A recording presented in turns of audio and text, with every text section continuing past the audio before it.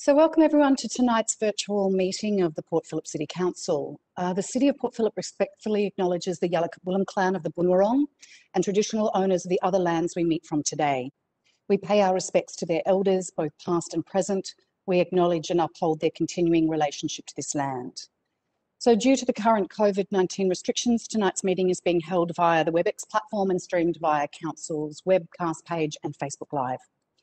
Whilst we have planned for this online meeting, there is always the risk of technical issues arising that are beyond our control. And if we do experience these technical difficulties, we will adjourn the meeting for a short time to resolve the issue. And if we can't,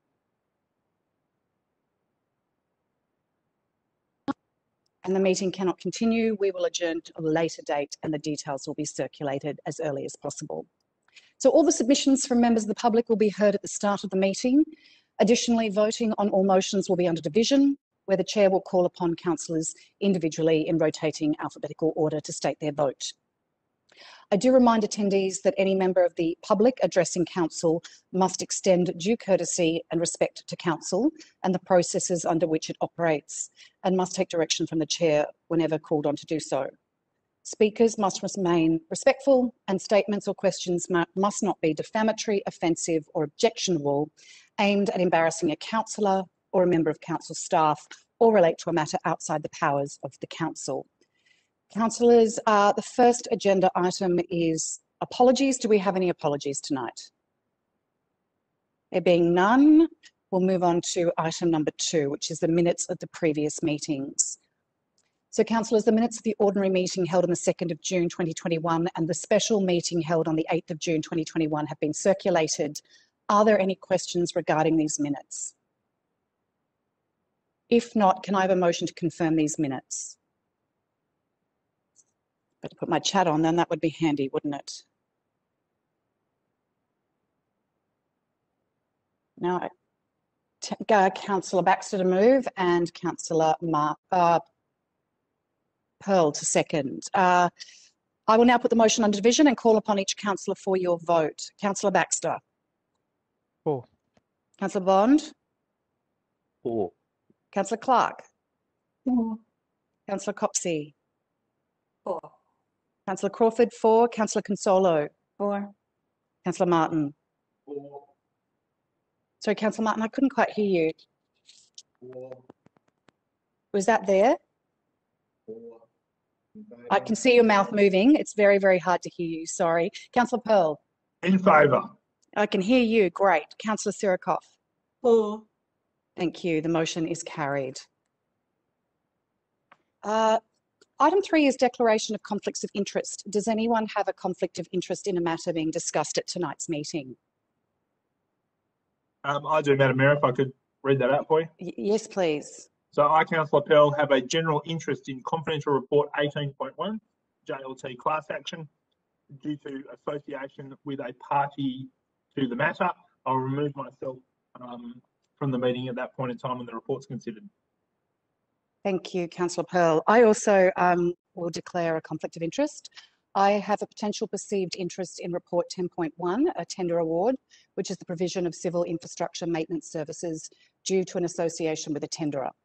At the time of this report, I will remove myself from the meeting and request that the Deputy Mayor assumes the chair. All right, we're moving on to public question time and submissions.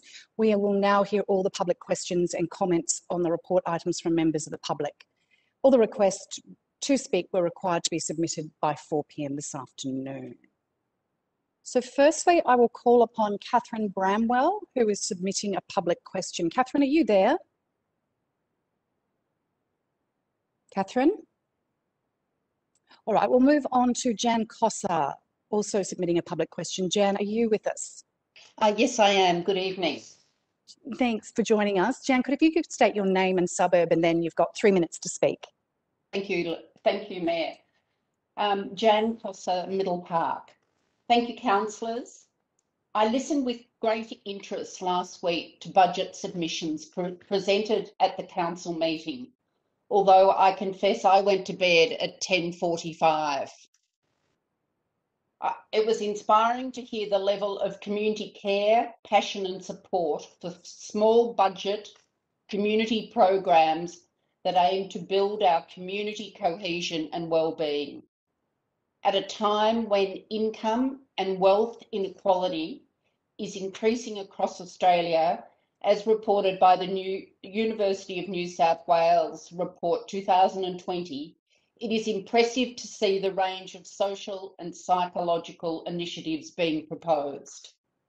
To get a fuller sense of community priorities from your 21-22 budget community consultations, could you please advise the total numbers for and against the proposed increases or cuts to community services and programs from all online surveys, written submissions, and speakers at council meeting last week?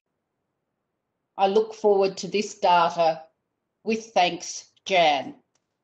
Thanks, Jan. I think Kylie Bennett might answer that now. Through you, Mayor.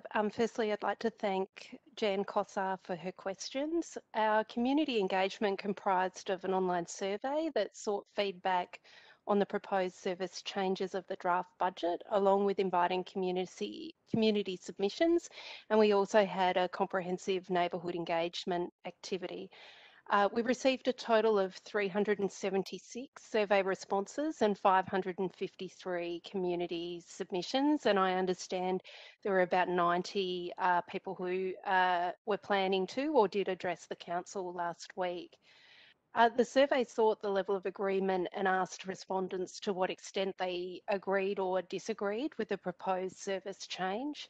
In relation to the proposed service change around Sport Phillip and community programs, the results indicated that 98 of the 376 respondents, or around 26%, either strongly agreed or agreed with the proposed service change, while 197 of the 376, so that it's about 52%, either disagreed or strongly disagreed. There were a further 74 respondents that provided a neutral response, and 7 chose not to respond to the question. We also received a further 5 community submissions indicating their concerns with the reduction of the service. With respect to the 1.5% rate increase, I understand we received 35 community submissions opposing a rate increase and 11 submissions supporting the proposed rate increase. Of the speakers who spoke at last week's council meeting, I understand, but we might just check this, that there were 4 people who were opposed to the rates that had not provided a formal submission.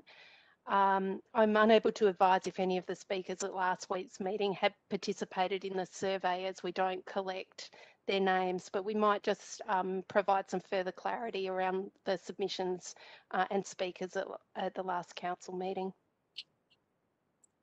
Thank you, Kylie. I call on Phil Edmonds, speaking to item 7.1, which is the petitions and joint letters. Phil, are you there? I am. Can you hear me? Yes, I can. If you could state your name and suburb and then please speak. So my name is Phil Edmonds and I'm from South Melbourne. Thank you for the opportunity to speak. I just wanted to speak briefly in relation to the petitions that were received regarding the intersection bridge, Glover and Pickles. And just to make a few points in relation to those, they characterised in the papers as 2 opposing and 1 in favour. In fact, I think properly characterised, there's 1 fully in favour of the proposal that had been put to residents. There's 1 that is mostly in favour but wants a change, that is that is preserving a right turn into Bridge Street from Pickles. And then there is 1 that is opposing. In relation to the largest of those petitions, the 158 signature one, effectively what they said is, please preserve a right turn into Bridge from Pickles. That could be achieved by just slightly changing what is proposed. At the moment, what's proposed is that the median go all the way across. In fact, you could just extend it half the way across and you could just have a left turn out of Glover only. And I don't know if this is with councillors, but I put in a little diagram indicating how that could occur. And that would be effectively on all fours with what's asked for by those 158. It obviously wouldn't go as far as the ones who were totally in support, which is the 63, but it would go most of the way. So that would really be favoured, I think, by 221 of the signatures, and then there is the petition, which is 45 against. If that proposal were put in place, it's only a slight variation to what's has been proposed by the Traffic Department, and it would still prevent some of the other complicated and dangerous movements, which is all the way through from Glover to Bridge and Bridge to Glover over very busy Pickles, and the right turn from Glover into Pickles, the right turn from Bridge into Pickles. The only issue, I guess, in relation to that is I think that the Traffic Department might say, well, in terms of the accidents that have occurred, they have more predominantly been, in fact, that right turn from Pickles into Bridge. And that, I guess, based on the figures in terms of reported accidents, is no doubt true. I guess the submission would be, look, if all of those other complicating movements were no longer happening, so the only sort of cross movement was that right turn from Pickles into Bridge, then that would inherently make that safer. And so I guess I'm saying, look, I think that there is a preponderant support for that slight variation. And I was the person behind the 63 signature petition, and I spoke to all the people who signed that petition. And I know that there is a view in Bridge that some people would like to be able to turn right into Bridge. So Phil, you've actually reached, Phil, you've finished your 3 minutes. So if you could wrap up your... Yes, okay. The only other point that I would make, just one point, is that the primary issue here is safety. Most of the submissions aren't really responsive to safety. They really talk about convenience and traffic flows. My submission would be the variation, or if not the variation, then it's only a test. If traffic says for the safety, you have to have the median right across, safety should trump the other considerations, and it is, after all, only a test. Thank you very much, Phil. I call upon Christopher Fogarty, speaking to item 12.1, the amendment C161 Port, Part 2, the adoption. Christopher, are you there? Hello, can you hear me? Yes. So Christopher, I need you to state your name and suburb and then please speak to the item. Christopher John Fogarty, City of Melbourne. Okay, please speak, sir. I'm just wanted to make a couple of quick points about the heritage overlay and the part H0512, which is being considered tonight. My interest is in part H0512 as an owner of one of the dilapidated flats in 58 to 60 Queens Road. I have followed this very carefully. I've presented to council previously. I've presented to the planning panel. I just wanted to make 2 points. The vast majority of supporters of this part of the overlay who've agitated for its adoption are in fact residents or owners of apartments on St Kilda Road, specifically the Eve apartments, and development of the flats of which I'm one owner at 56 to 60 Queens Road would potentially obstruct the view that they have of Albert Park and Port Phillip Bay.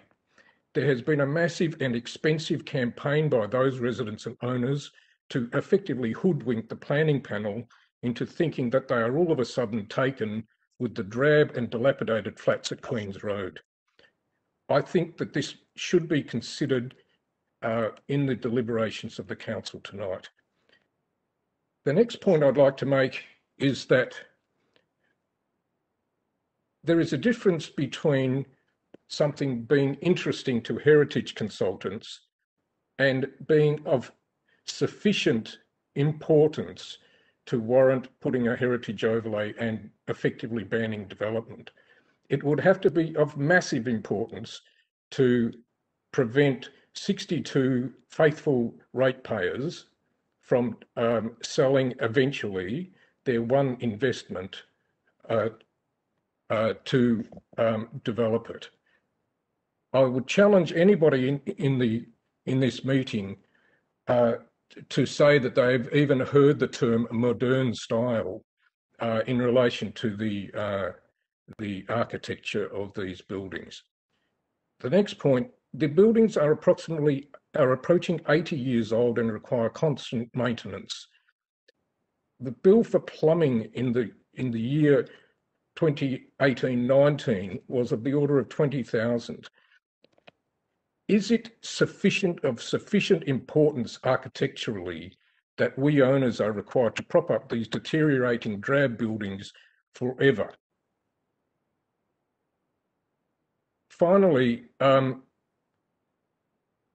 we do have a commitment as a community to provide adequate new housing in inner Melbourne to meet the needs of our growing population. I submit that these buildings are not of sufficient importance to warrant applying the heritage overlay. That's all I have to say. Thank you. Thank you very much, Christopher. I call upon Joe Plummer speaking to item 12.2, which is the South Melbourne Market Strategic Plan 2021-2025 for endorsement. Joe, are you with us tonight? I am indeed. Thank you so much. A tough day for the market. Indeed.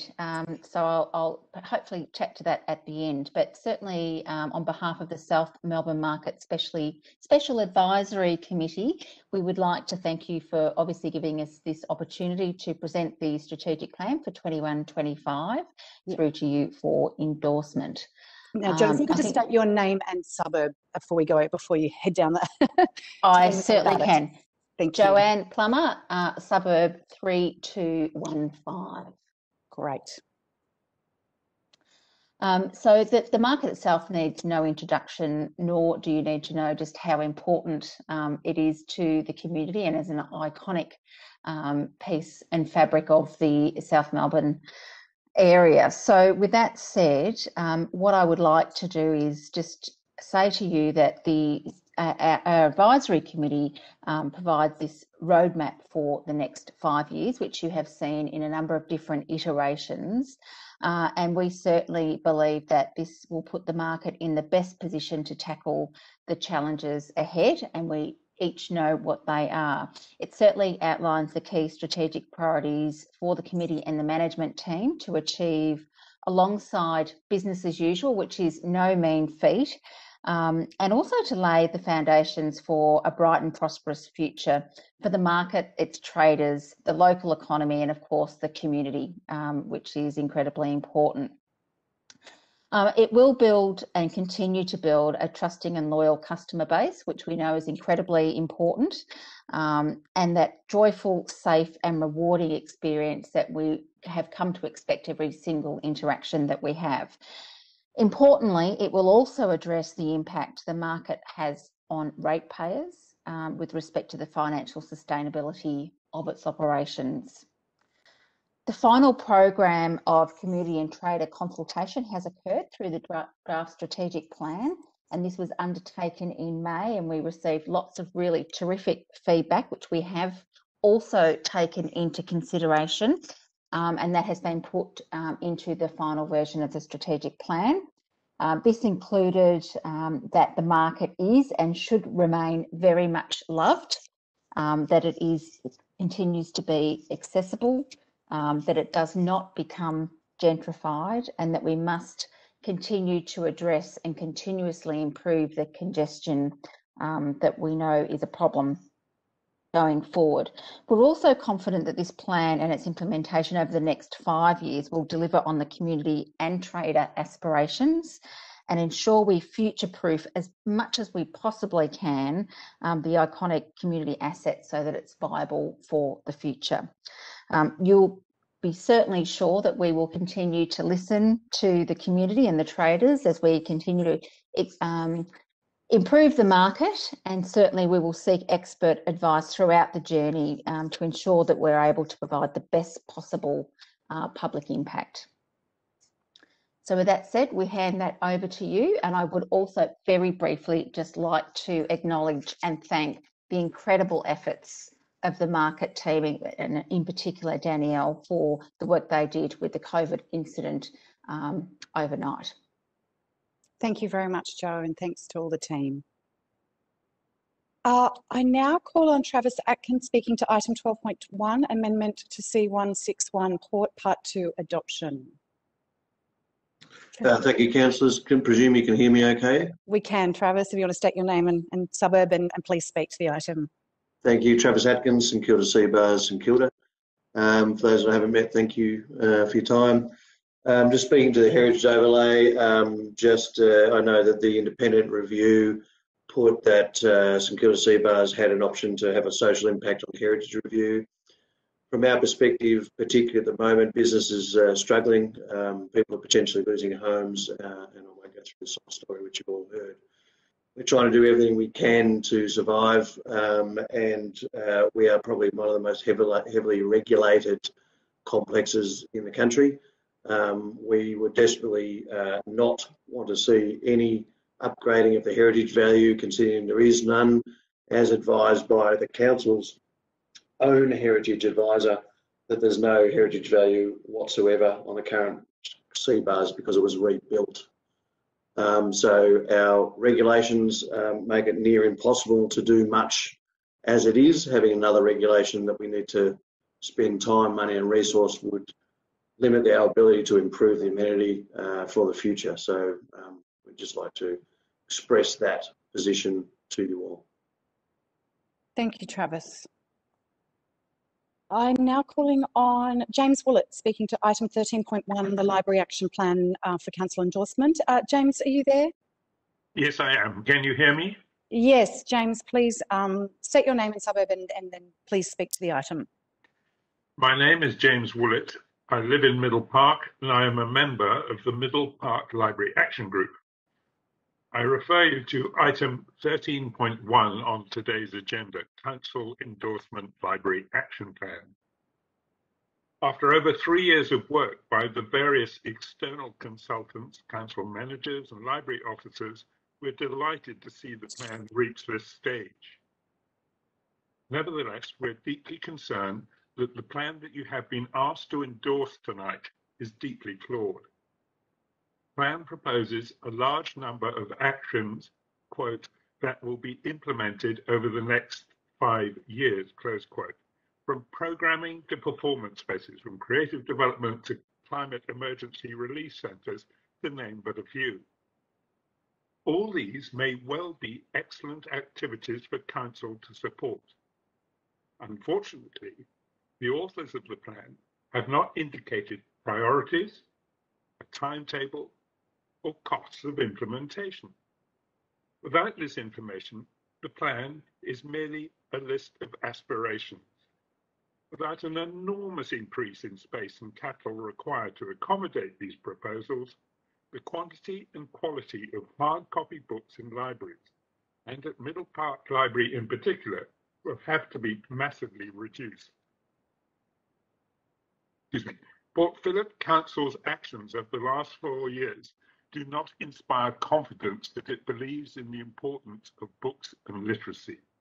And for examples, the decision to remove all the books from Middle Park Library in 2017, the $200,000 cut to the purchasing budget for books and children, the attempt earlier this year to remove book clubs from the libraries, the reference on page 20 of the appendix to the draft Library Action Plan, quote, to reduce per capita stock on the library floor, end of quote.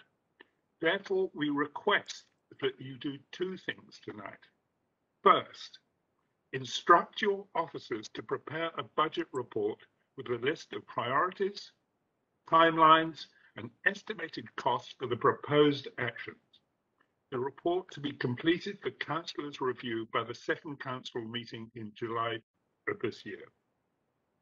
Second, Amend today's motion to read: build a high quality and contemporary hard copy and digital collection that increases the number of hard copy books available for adults and children.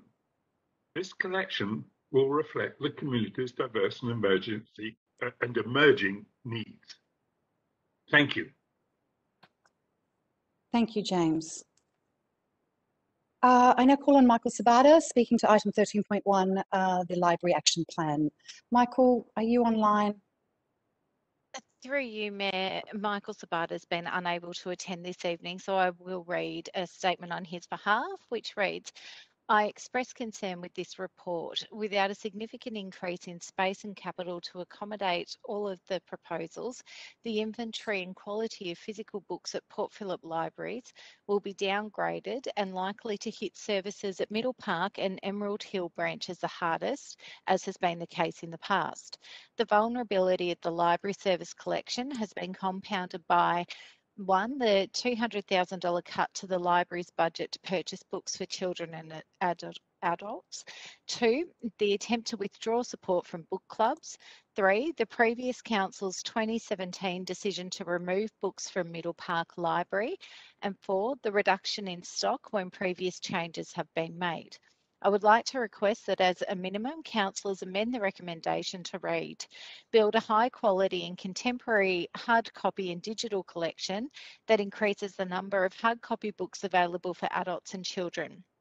This collection will be built by responding to diverse and emerging community needs. The plan does not indicate priorities amongst the many proposals it contains. Prior to approving this plan, councillors should instruct the council officers to prepare a report with a list of priorities, timelines and estimated costs for the actions proposed. End of statement. Thank you. I can now call on Martine Letts, speaking to item 14.5, Strategic Memberships Review. Martine, are you there? Good evening. Yes, Lord Mayor, I am. My Welcome. name is Martine Letts and my postcode is 3121. Great. If you could speak to the item, please. Thank you so much, Lord Mayor, and thank you for the opportunity to once again speak to Council today. We at the Committee for Melbourne have worked very hard to build a good collaboration with the City of Port Phillip over the years and ensure that your interests are heard via our forums and advocacy. You are a key foundation member helping deliver the Committee's mission of shaping Melbourne's future.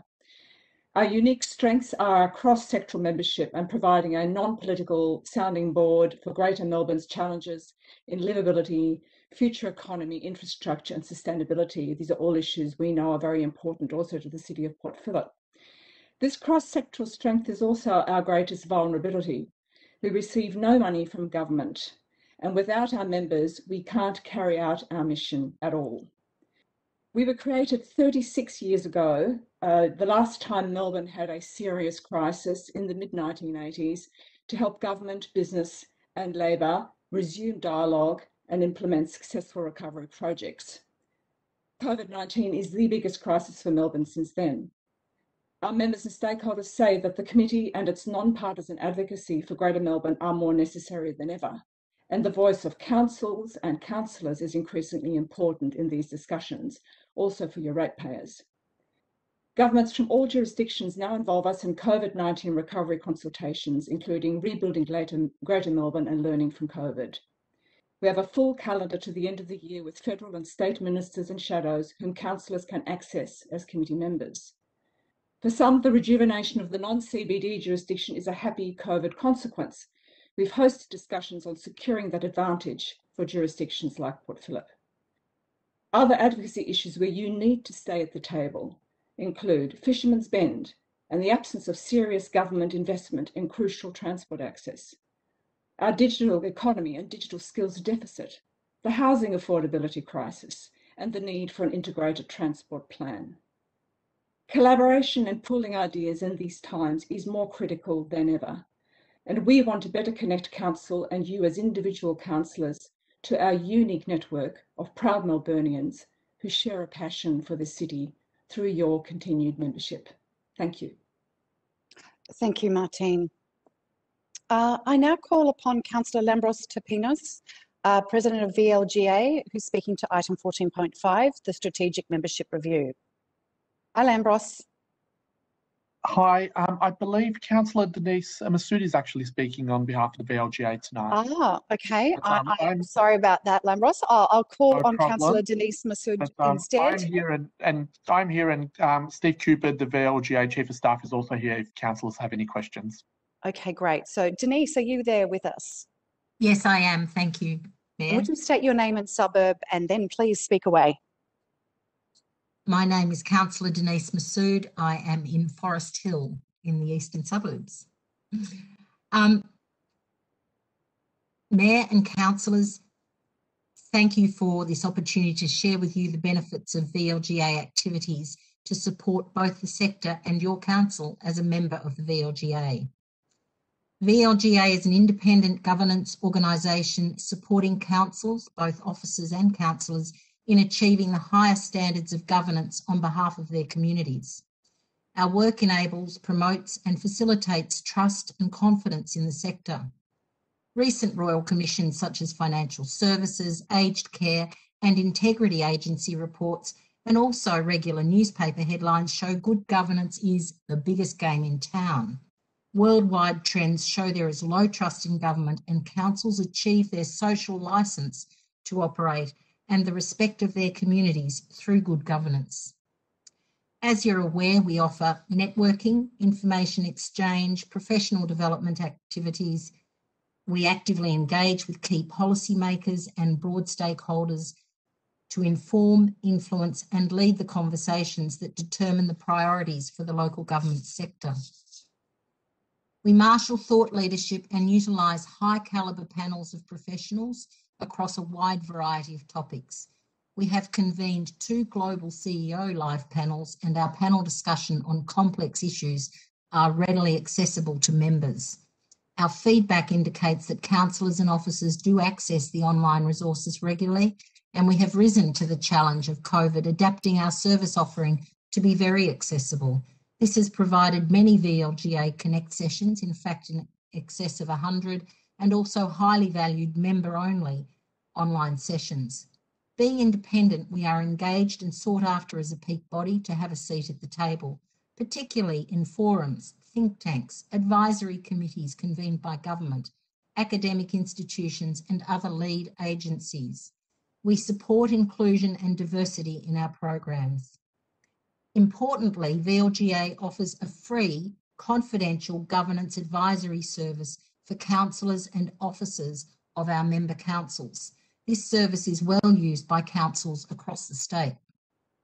VLGA is a lean organisation that relies on its membership, offering extraordinary value to the sector in a space not addressed elsewhere. At a broader level, support for good governance throughout the sector is critical to public trust and continued effective delivery of the important outputs of councils. The continuation and growth of the services I have described is essential to Port Phillip and councils across the state. Without member support of the VLGA, capacity around good governance and programs, these activities may be lost. They are not happening elsewhere.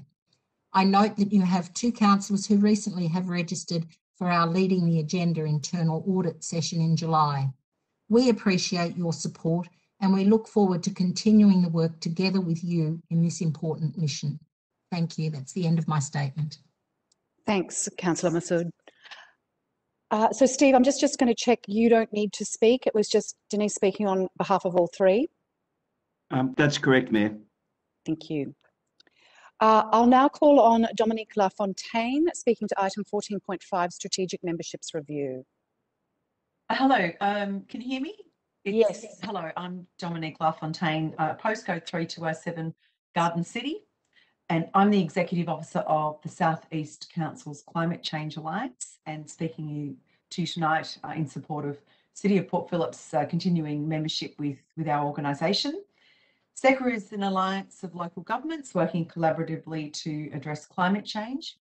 Our council members are Bayside Council, Frankston, Mornington Peninsula, Greater Dandenong, Casey, Cardinia, Bass Coast, and of course currently the City of Port Phillip. Our council members recognise the benefits of regional collaboration to address common challenges and issues. We know that addressing climate change is a significant priority for our members, and we know that climate change is truly a regional issue. It does not stop at municipal boundaries. Through the collaboration that membership of SECA enables, councils can undertake climate change projects that achieve economies of scale and are stronger because of the knowledge sharing and capacity building that this collaboration supports. Over the past 12 months, one of our key projects is the Asset Vulnerability Assessment Project. Initially, the concept plan initially came from the City of Port Phillip, and the project is mapping the regional impacts of climate change over your council's buildings, local roads and drainage. The project's also undertaking case studies to explore a business case for adaptation options, and one of these case studies is focused on the Elwood foreshore. Another is a region-wide case study looking at the impacts of heat. With the support of Deakin University, SECA has undertaken a review of member councils' current fleet and future plans, and looking at opportunities to transition to 100% council electric vehicle fleets. And we've just commenced an electric vehicle regional infrastructure roadmap that will be incorporating work already undertaken by the City of Port Phillip to create a truly regional infrastructure strategy. We're working with DELP to shape the Greater Melbourne Regional Adaptation Strategy and ensuring that the challenges that local government faces is high on this strategy's agenda. Together with other regional greenhouse alliances across Victoria, we've made a submission to the Electricity Distribution Price Review, and this has resulted in cost savings for local government and across Victoria, and also the City of Port Phillip. We've just been selected by Sustainability Victoria to deliver the Small Business Energy Saver program, which will make up to around $5,000 available to spend on energy efficiency upgrades to approximately 130 businesses in the City of Port Phillip. And we've also commenced a research project that will explore how the planning system in Victoria can be strengthened so that local governments and other relevant decision makers are given the powers to incorporate climate change action in their decisions. With the declaration of climate emergency, local governments recognise the urgency that addressing climate change requires. SECA has advocated for a Victorian emissions reduction target that keeps global temperatures to an increase of 1.5 degrees. And we are also looking to work more closely with the Municipal Association of Victoria to leverage our knowledge and resources and their political connections to advance greater support for local government climate change action from state and federal governments. We've established a councillor advisory group which enables your councillors and those from across our membership to contribute to our strategic direction and assist particularly with advocacy. Membership fees from our 9 councils cover the cost of our 2.5 staff to run the organisation, manage project delivery, our advocacy and our events. All membership fees are invested into the organisation, and we receive no support from state or local governments other than for particular projects if they arrive. As a not-for-profit member-based organisation, our core strength and value proposition is our climate change expertise, our membership, and the outcomes that can be achieved through regional collaboration. And we very much look forward to City of Port Phillip continuing its membership with our organisation and enabling that to reap the benefits of those efforts for council and your community. Thank you. Thank you, Dominique. I call upon Natasha Palic, or is it Palich? I'm not sure, I apologise. I'm speaking to item 14.5, the Strategic Memberships Review. Thank you, Mayor. My name is Natasha Palish and I'm based in Thornbury. Thank you for the opportunity to speak. I'd like to acknowledge I'm joining from the lands of the Wurundjeri people and pay my respects to elders and leaders past, present and emerging. I'm the Executive Officer of the Council Alliance for a Sustainable Built Environment, known as CASBI. I'd like to talk to the value of CASBI for the City of Port Phillip. CASBI is a member-based organisation of Victorian councils committed to the creation of a sustainable built environment. We currently have 37 Victorian council members, including the City of Port Phillip, and we are auspiced by the Municipal Association of Victoria. CASBI is self-funded by our members, and we also receive no external funding for our work. One of our primary strategic goals is to elevate environmental outcomes in the built environment. We do this through a number of projects, one of which is called the Sustainable Design Assessment in the Planning Process Framework. This framework was developed by Victorian councils, including Port Phillip, to provide a streamlined and consistent methodology for requesting, receiving and assessing built environment sustainability outcomes through the planning process. Supporting this framework is the Built Environment Sustainability Scorecard, known as BESS. BESS is a sustainability assessment tool that councils have developed for the development industry to demonstrate how proposed developments meet councils' sustainability expectations. In 2019, there were over 4,000 new projects registered in BESS across Victoria, which was an increase of 60% from 2018. And data that we're extracting from the BESS tool shows that it's being used for a greater variety of building types and in more areas across Victoria. One of our current focuses is our Elevating ESD Targets planning project. We are currently facilitating a collaboration between 28 councils to progress new and elevated environmental standards in the planning scheme. This includes seeking a target of zero carbon buildings. This work is leading edge and is widely supported by the local government sector. We're currently working with DELP on their ESD, or Environmentally Sustainable Development Roadmap project, which seeks to introduce environmentally sustainable development standards into the state planning scheme. We're strongly advocating for the objectives and standards that have been developed by our members to be considered at state level. The City of Port Phillip has been one of the driving councils behind CASB and BESS since our inception. In 2004, Port Phillip and Moreland City Councils initiated the council collaboration that ended up evolving into CASB. These two councils also developed the two precursor tools that evolved into BESS. I'd like to acknowledge the mutual benefit of the relationship between CASB and Port Phillip. CASB has evolved from the leading role that Port Phillip's played in the evolution of sustainability planning in Victoria, and the group as a whole benefits from your leadership. And Port Phillip has benefited from the amplification of action on sustainable built environments that the CASB network, which now represents over 72% of Victorians and 74% of Victorian planning activity, has provided and continues to deliver.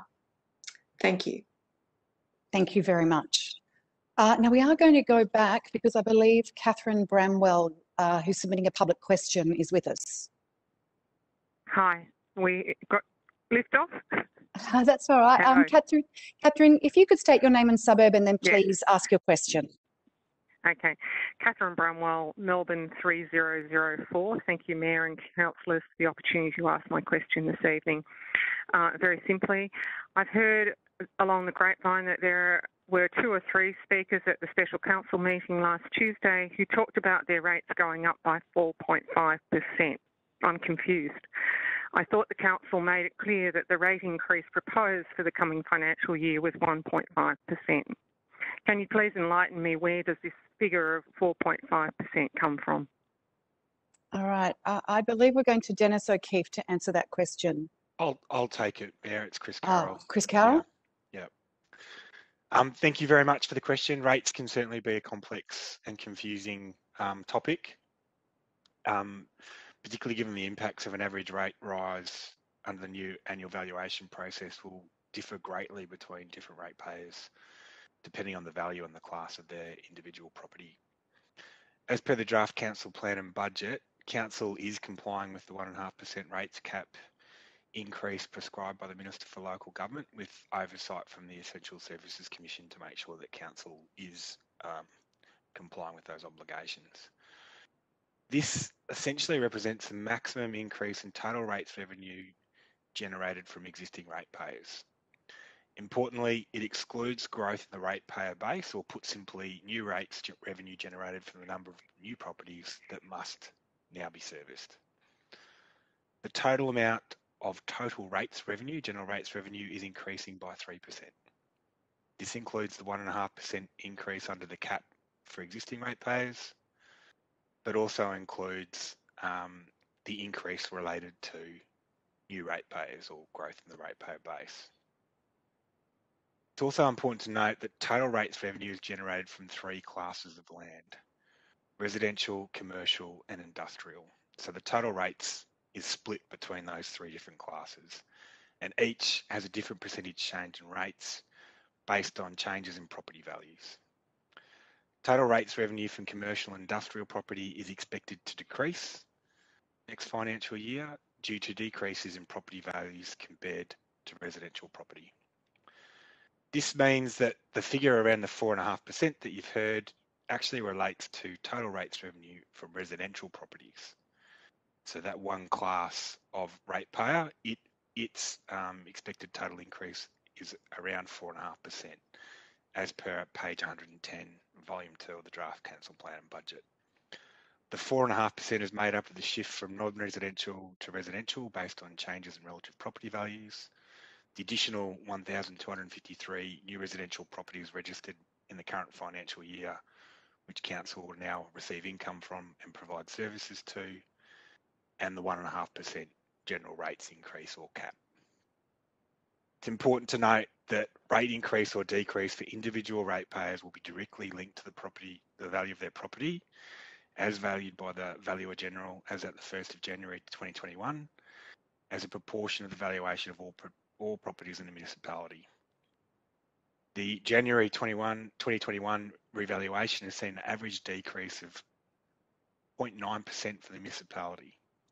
So if your property value is decreased by more than the average, you'll get a lower than rates cap increase, possibly a rates reduction, depending on how big the decrease is. Alternatively, if it decreases by more than the average, if it decreases less than the average decrease, you'll see a higher rate increase than the cap, or if you've actually increased in value, you see a higher increase than the cap. Council will be making sure that we provide good communication to the community to ensure that they can understand both the impact for them individually, but overall how rates works and these different outcomes that can happen across different classes and also based on different shifts in value of people's property.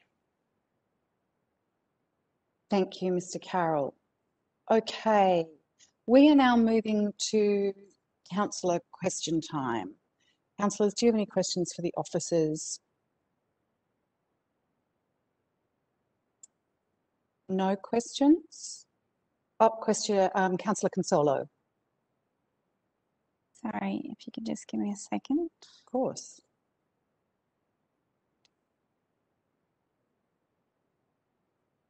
Sorry, does anybody else have a question? I just lost my mute. Does anyone else have a question while Councillor Consolo is finding it? I'm ready now. Okay, great. Okay. Given the impacts on local businesses in our community from the latest lockdown and ongoing restrictions and the closure of the South Melbourne market, are officers considering recommending any further assistance to mitigate these impacts as part of the budget? If so, what are officers considering, and will these be brought to council for consideration as part of our budget decision next week? Who will respond? I'm happy to take that, Mayor. Thanks for the question, Councillor Councillor. Look, yes, prior to the South Melbourne market incident today, officers have briefed councils on options for additional COVID support in response to lockdown 4 for South Melbourne market, but also for other impacted parties. And based on the feedback received, a relief package has been included in the proposed final budget, which will be available in the next couple of days and will be considered by councillors at a special council meeting next week. But based on what's happened today, officers are now considering the additional impact on South Melbourne market. And based on this, officers or councillors may propose an amendment to the budget next Wednesday to adjust the level of support provided. Thank you, Mr. Carroll. Councillor Sirikoff has a question. Thank you there. I'm just wondering, a question without notice regarding the Pickles Street, Bridge Street and Glover Street closure along Pickles Street. I'm just wondering if council officers had considered the merits of other residents in terms of not having right-hand turns from Glover Street and Bridge Street into Pickles Street, but considered the merits of turning right from Pickles Street into those two streets. And if we do go with a closure of the road, the possible downstream impacts on the neighbouring streets, such as Crookshank Street, which is a narrow one-way street. So will we be looking at, is council looking at the impacts of the traffic being diverted to other streets? So thank you, Councillor Sirikoff. I might have to hold the answer to that question over for the petition when we get to it, which is very shortly. Okay. So hopefully we may need you to repeat it, or just hopefully the officers were listening into the way you phrased it then. Thank you. Are there any other questions, general questions, before we move to reports though, councillors? No. Okay, so moving on to sealing schedule. We don't have any tonight, so let's move, sorry, Councillor Sirikoff, straight to 7, which is petitions and joint letters. So councillors, we have one petition on tonight's agenda, which is the trial of safety improvements at the Bridge, Pickles and Glover intersection. So is it possible for officers to respond to Councillor Sirikoff's question, or do we need to ask Councillor Sirikoff to repeat it? Through you, Mayor, I think I'm happy to answer that question, which really came in two parts. The first one being, has council officers considered options other than closing the median of Pickles, so that people, cars on Pickles Street can turn right into Glover or Bridge Street? And the second part of the question, if I've got it right, is what were the sort of downstream impacts or the impact on other communities, on the other community, as if these on other streets effectively. In answering the question through you, Mayor, I'll just indicate that we received the initial petition in May, so council officers have come up with a proposal to close the median. That proposal followed the petition. It followed an investigation of the number of traffic crashes that have been identified there over the last 5 years. There have been 6 traffic crashes, 8 of which involved injuries. We have then communicated with some 1,112 residents via mail, collecting their responses to the proposal that we close the median of Pickles as a safety measure, and we're still collating that information. In direct response to the aspects that the councillor raised, we have considered whether or not we can retain the capacity to turn right from Pickles into those 2 streets. I suppose the difficulty is that 6 out of the 6 traffic accidents over the last 5 years, 4 of those have involved cars turning right in Pickles Street into one of those. So that is a difficulty that with the proposal. However, through you, Mayor, we're preparing a report to councillors that will pick up all of these issues, including the other responses that we've received from the community. We'll also, the proposal is that for 12 months, we will monitor the impact on other surrounding neighbouring streets, which picks up the other part of the councillor's question. So we are concerned that cars will move into neighbouring streets, and that is something that we want to monitor if council, when we come back to you with the report, support our recommendation. Thank you, Brian. Are there any other question from Councillor Pearl? Yes, it's a hellish intersection, this one. It's one of the worst in Port Melbourne from a perception of safety point of view. I'm wondering if you can give me a bit more detail, Mr. T, on the right-hand turns, as you say, with the 6 incidents, whether or not there's any commonalities between them. Were those incidents caused by the oncoming traffic heading towards the city? Were they caused by rear ends? Was there any commonality between the 6 that's caused some safety issues? Councillor Pearl, I'll need to take that question on notice, and I will provide as part of our report to councillors, not just the bland sort of number in terms of the number of crashes, but we will provide as much detail as we can in terms of the nature of those accidents so that we can understand whether what is being proposed will actually mitigate some of those risks that have been identified. Are there any other questions, councillors?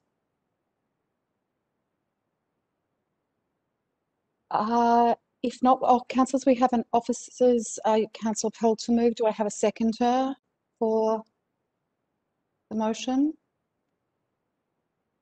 I'm happy to second. Councillor Pearl, would you like to speak to the motion? I'll reserve if that's okay, Chair. Yep, I don't need to speak. Would any other councillors like to speak to the motion?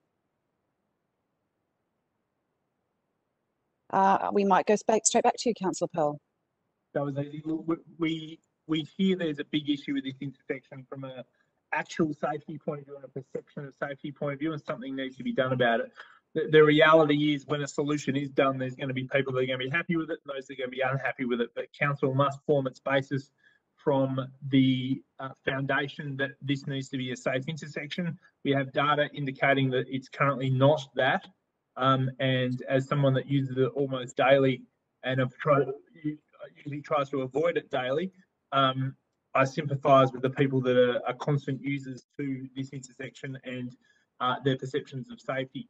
The issues surrounding local residents must be put into consideration, and there's several petitions and a large number of very vocal feedback from a number of people on the numerous proposals that pertain to this intersection.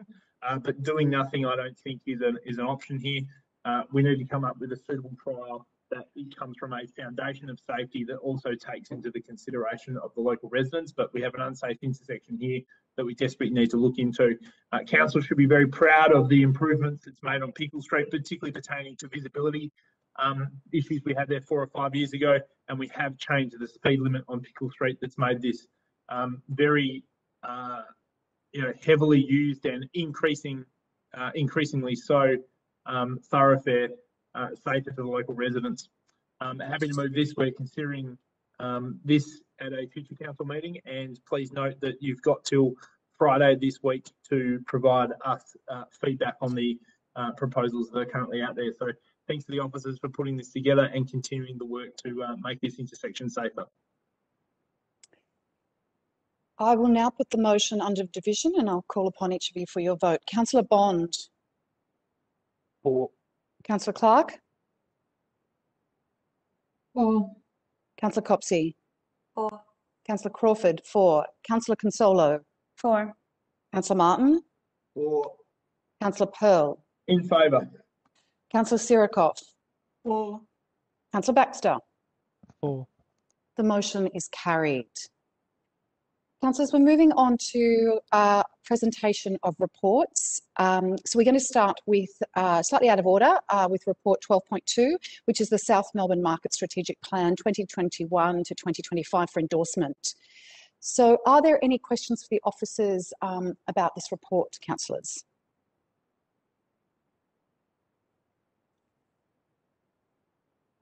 No, there are no questions.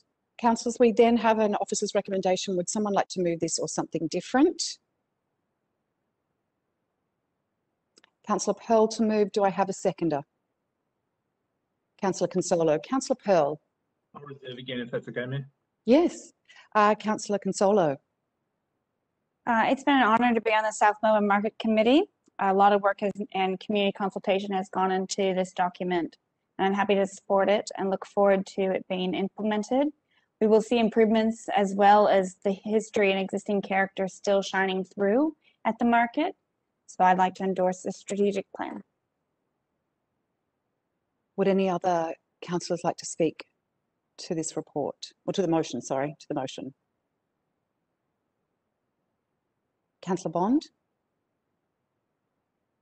I won't be supporting this. I think there's too great a focus in this proposal on the South Melbourne market online direct.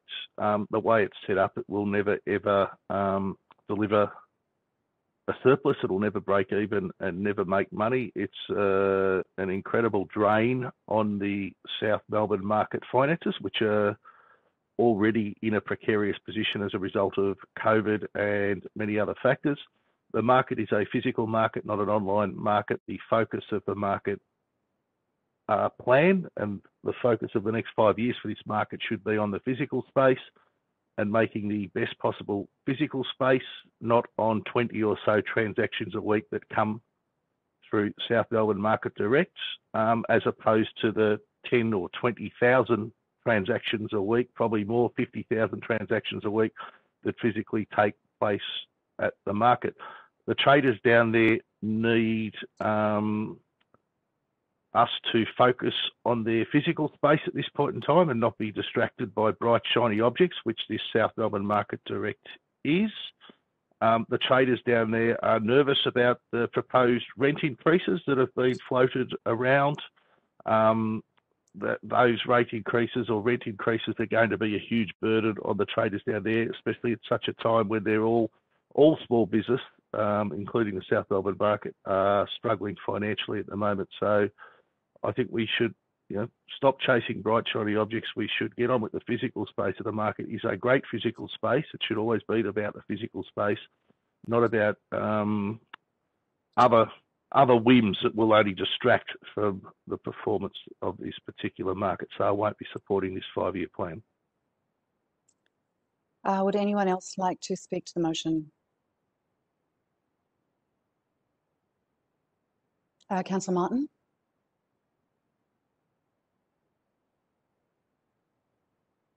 Oh, we can't hear you, Councillor Martin. We haven't. Well, sorry, Madam Mayor. While I agree with Councillor Bond that the market is a very, very physical space, we certainly don't want to lose that aspect of the market as we move into digital times. It's certainly very reasonable for the market to explore a move into cyberspace. However, in the briefings that we've had with the market officials, they've been very clear that if they don't see this being a successful initiative, they're not going to put an awful lot of time and effort into it. But we're giving them the go-ahead to at least explore this and see how it goes. I hope that it will be very successful. We know that they're not going to waste a whole lot of time and effort if it's going to be unsuccessful. Certainly worth pursuing, so I endorse the plan. Thank you, Councillor Martin. I will briefly speak to the motion. I just want to thank the Advisory Committee and Danielle for the great work, and to Councillor Pearl and Consultative for their great work on the committee. I know it takes up a lot of time and mental energy as well as physical. Look, I was really excited to see the report and the feedback that we got. Most of it just cemented in my mind, again, how valuable the South Melbourne market is to our community as a gathering place, as much as it provides good quality and a great variety of fresh food and other items. And I note that was actually at the heart of what the community told us, that they want us to keep this gem a gem, whether it's improving congestion around the market and keeping that variety and good value. I did note that I was really heartened to see that our community picked up on sustainability and wanted more of a mention of that in the plan. I think that just reflects the values of our community, which was great. And I noticed how important people saw the digital element as being, I think we can walk and chew gum. So I think that's, I think there is a challenge that as being a well-loved asset to council and our community, we can't demand financial sustainability and then not also look at perhaps rent increases slightly, maybe over time, to look at how we manage to maintain this beautiful asset and make it more accessible physically, maintain good value in terms of the traders and look after the traders, as we will be doing, as mentioned, so considering next week on the budget. So now I'm going to, Councillor Clark would like to speak to the motion. Thanks, Madam Mayor. I too share Councillor Bond's concerns about the online platform.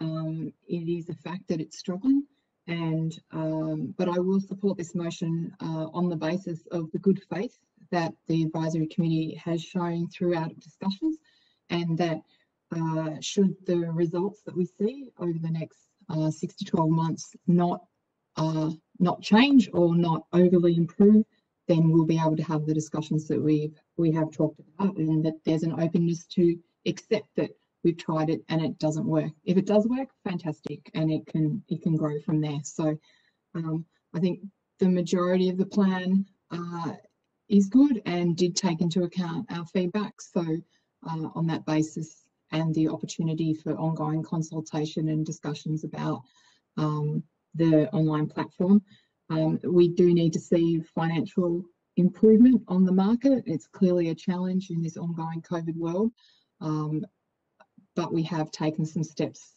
towards that in what we're forecasting. I guess that could be impacted further if we keep having these hotspots and COVID lockdowns, but the general direction is enough for me to support it. Thank you. Would anyone like to speak to the motion? Councillor Sirikoff. Thank you. Yeah, I share the same concerns that Councillor Bond and Clark have expressed.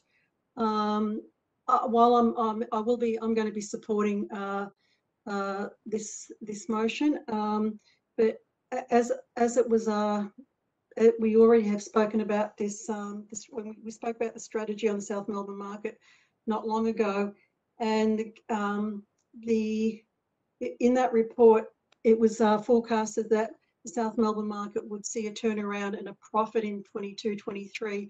So I'm really hopeful and keen that they'll be able to deliver that turnaround profit, and I hope that that the South Melbourne Direct works well. But given that the financials we were shown not long ago, I'm not quite sure how well it's going to be received and actually used by the community. I agree that the South Melbourne market is a place where you want to go to for an experience, and this is what's made it so popular and a gem for South Melbourne, or for the whole of Port Phillip. But I just hope that the market does turn around, and that we see it as a great place for the community and also for the store holders. Thank you.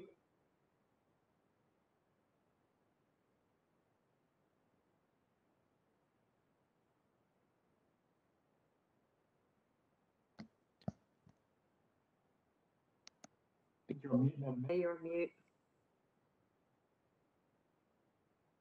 A minute. No, can't hear.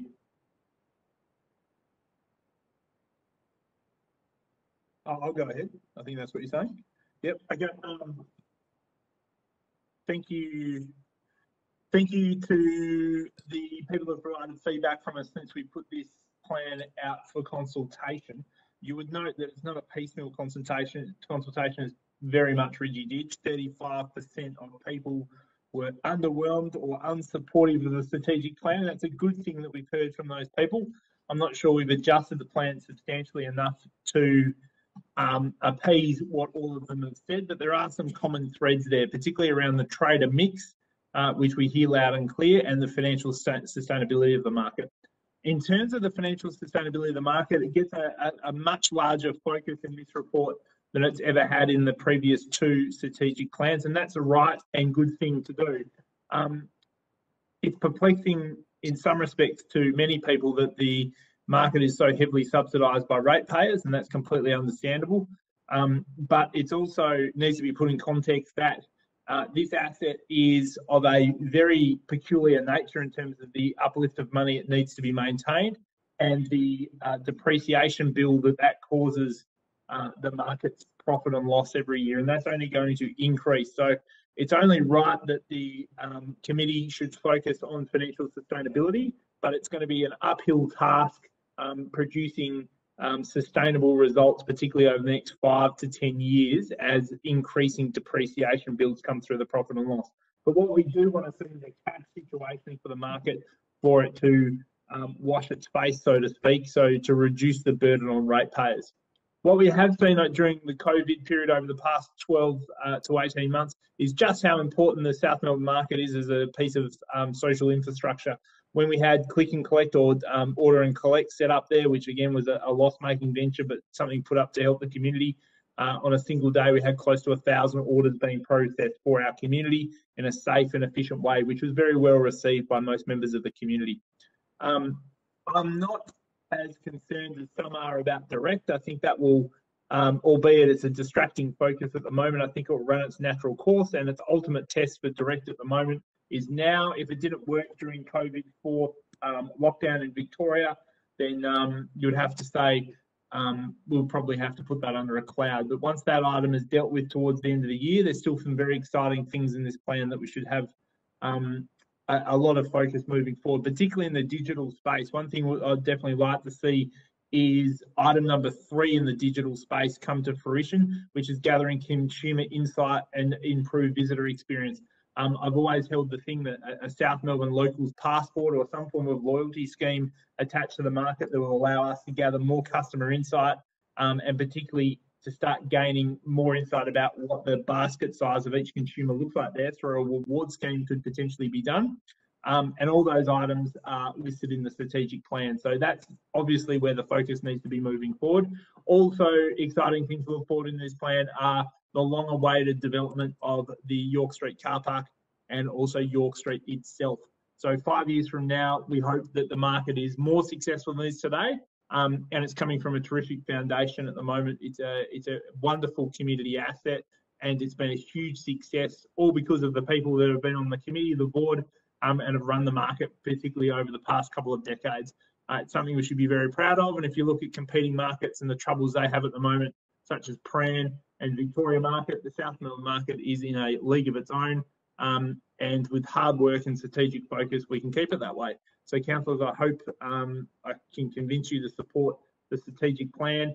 You may not agree with everything that's in the strategic plan, and nor do I, but there's enough of a framework here to move forward, and we've heard from our community in terms of what they want also. So this is not going to be an easy plan to execute, particularly around modernising the rental arrangements in place, particularly for some of our much larger traders in the market. But I think we have the team on board at the moment to make this plan become a reality as the years go by. Thank you. I'm going to put that under division. Councillor Consolo. 4. Councillor Martin. 4. Councillor Pearl. In favour. Councillor Sirikoff. 4. Councillor Baxter. 4. Councillor Bond. Against. Councillor Clark. 4. Councillor Copsey. 4. Councillor Crawford. 4. That motion is carried. Thank you. We're now moving on to item 9.1, which is the Older Persons Consultative Committee, updated terms of reference and appointment of members for 2021 to 2024. Are there any questions for the officers, councillors? No, there being no questions, we have an officer's recommendation. Would someone like to move this or something different?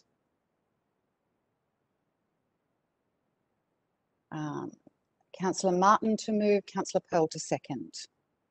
Councillor Martin. Madam Mayor, I'm delighted to be able to move this motion this evening, and you've heard me speak in the chamber on a number of occasions about what a wonderful group the Older Persons Consultative Committee, as it is for the next 2 minutes, is. We're about to become the Older Persons Advisory Committee because OPAC's easy to pronounce, and it's a far better way of representing what we do. The existing talented members of the committee are some of the best people I've worked with in the local community, and we interviewed a large number of absolutely outstanding applicants who wish to join our committee.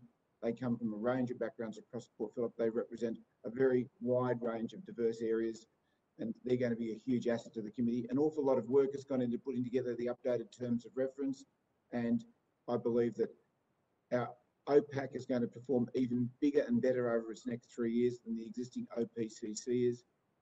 I'd like to congratulate Frida and her team who've worked to get the committee to where it is, and the council officers who've supported them, and I have absolute pleasure in commending this motion to my fellow councillors and to the citizens of Port Phillip. Just before we move to you, Councillor Pearl, I just want to check, do we need to show on the screen the names of the new members?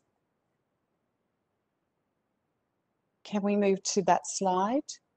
Or do I need to do that at the end?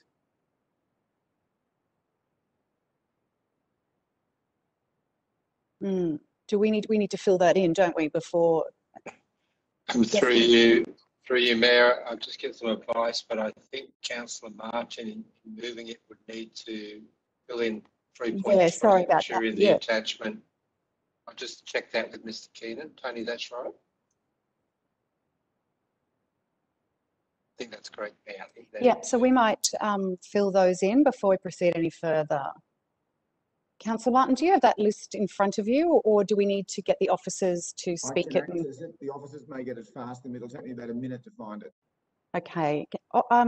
Sorry, I was having technical difficulties.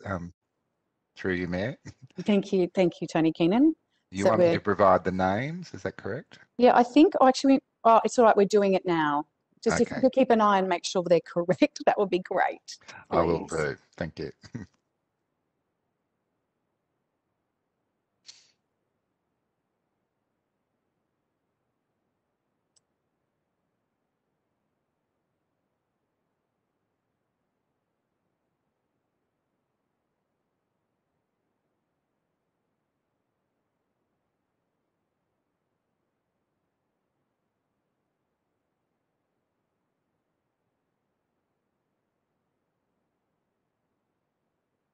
So I believe that's all of the names. Great. Yep, correct. Okay. Fantastic. So so Councillor Martin has moved it. We'll go to and spoken to it. So Councillor Pearl. Nothing from me, Madam Mayor. Happy to support. Okay. Would anyone else like to speak to the motion?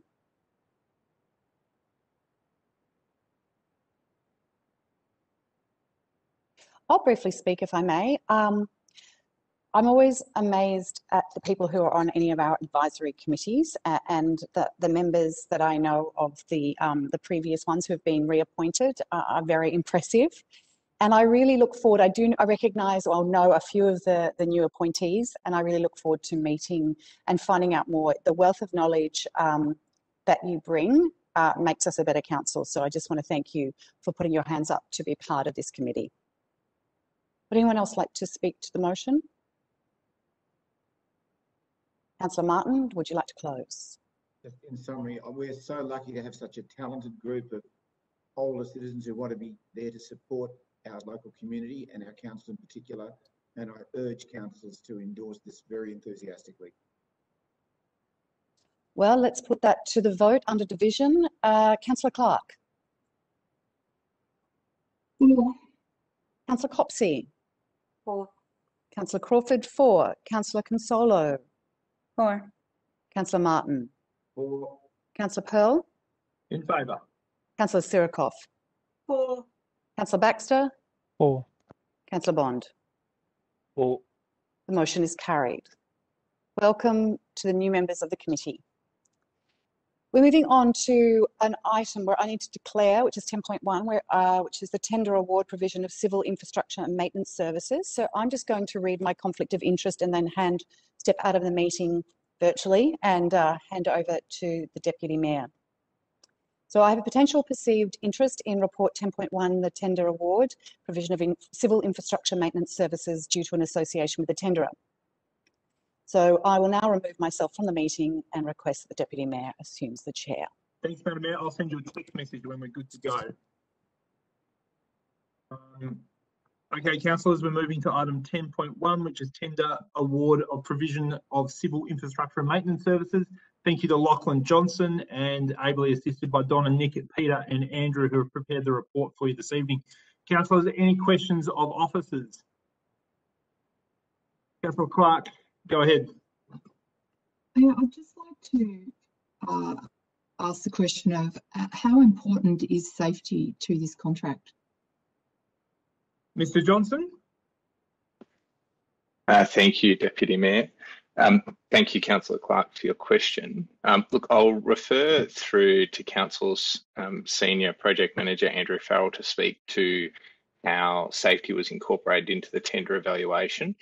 But generally speaking, the safety of council staff and contractors is of paramount concern in all activities. We've assessed all tenderers, including the recommended tenderers' safety management systems, safety history as part of the tender award report.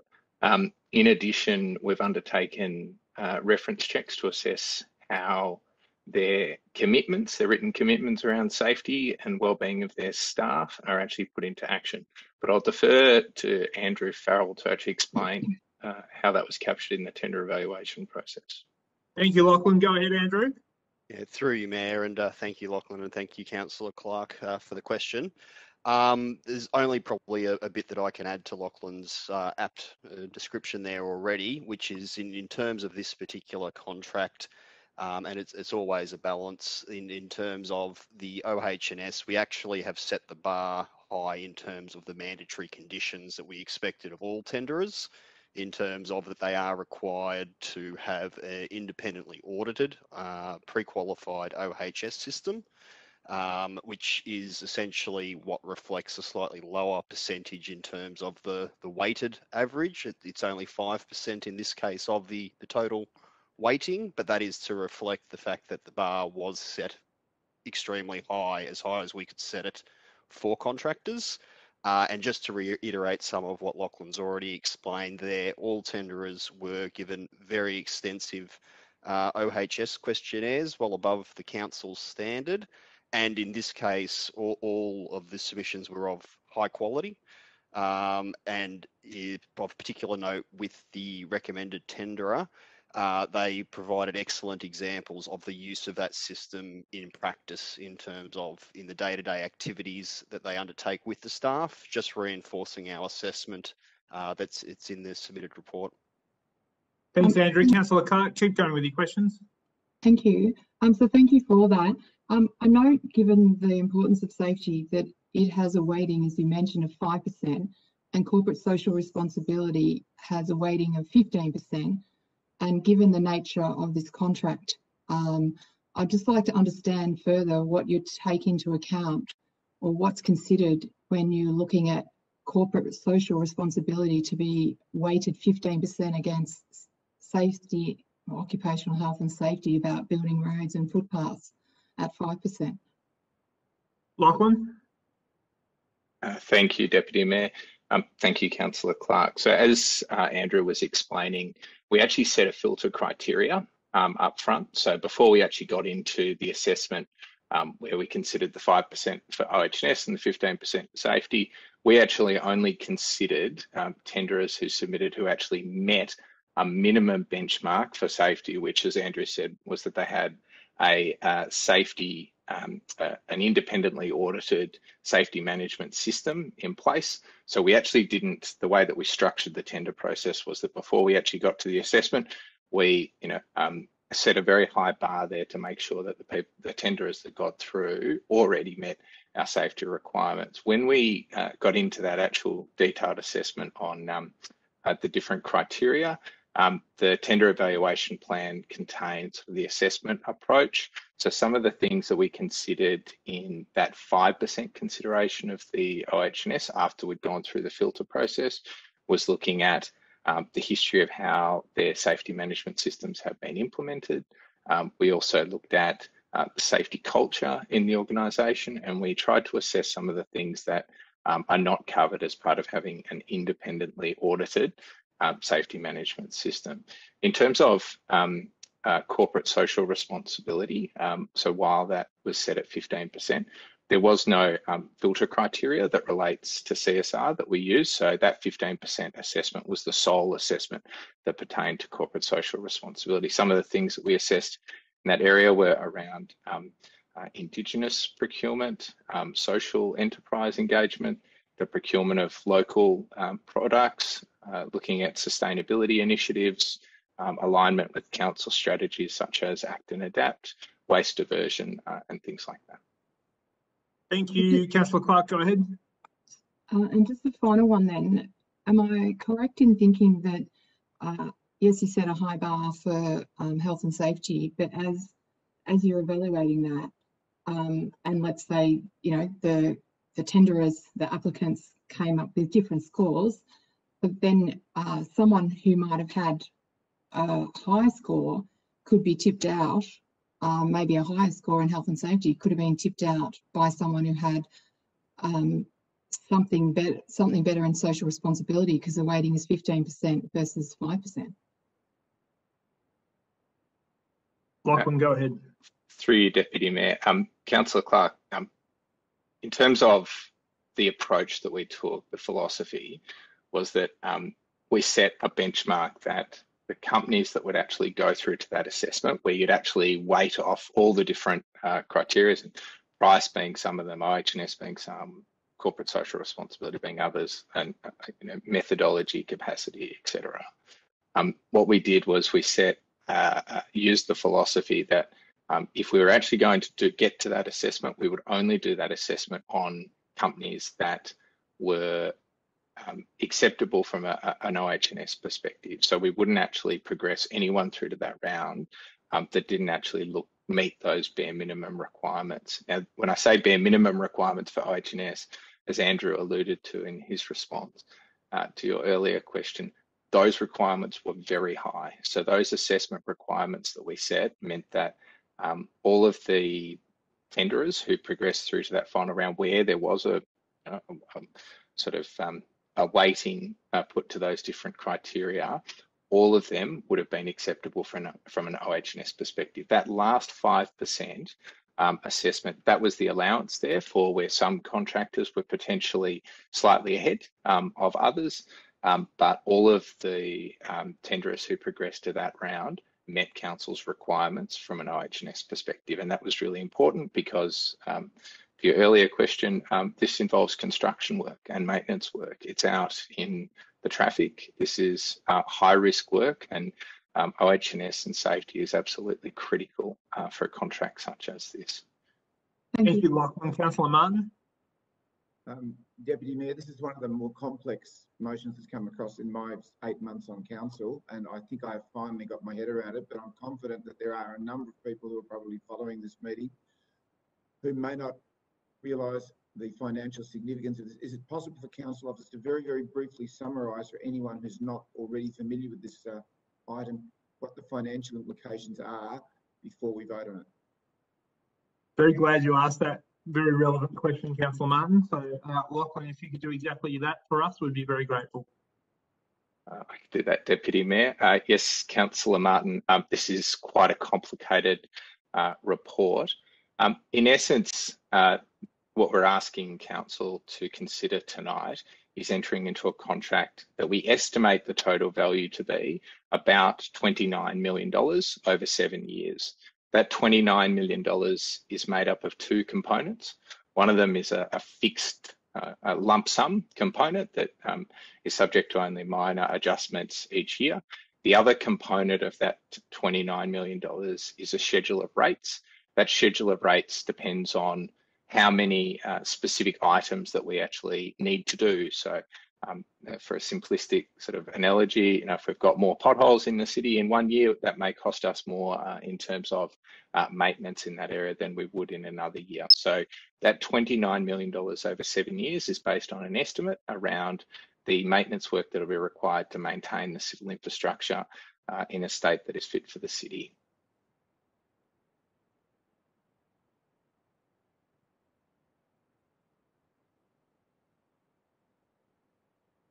Oh, thank you, Lachlan. Councillor Sirikoff, go ahead.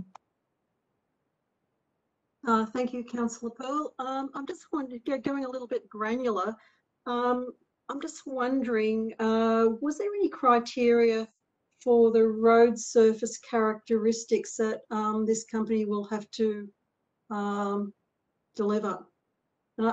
So do you want me to explain what I mean by road surface characteristics? Yep, that'd be good. Oh, okay. I'm just wondering, is Port Phillip any different from any other councils in terms of the depth and quality of the materials? Like, do we go 4 centimetres or as opposed to 6 centimetres compared with other councils? Do we in the criteria of the tender, do we ask for anything different from any other council? So Lachlan, if you help us with that one, perhaps also the frequency that things are done at as well, would be interested to hear about. Lachlan, go ahead. Through you, Deputy Mayor, Councillor Sirikoff, as part of the preparation to go to market for this tender, we undertook a detailed review of the specification. We've obviously got an existing civil infrastructure maintenance contract. We didn't just reuse that contract. We actually went and did a detailed review. We looked at the frequency of maintenance. We looked at the standards and the designs that relate to, for example, the thickness of the road pavement or the thickness of our asphalt footpaths or our signage standards, things like that. We've got a new set of standard drawings that have been prepared by council to actually make sure that the infrastructure that is built for the City of Port Phillip is suitable for the City of Port Phillip.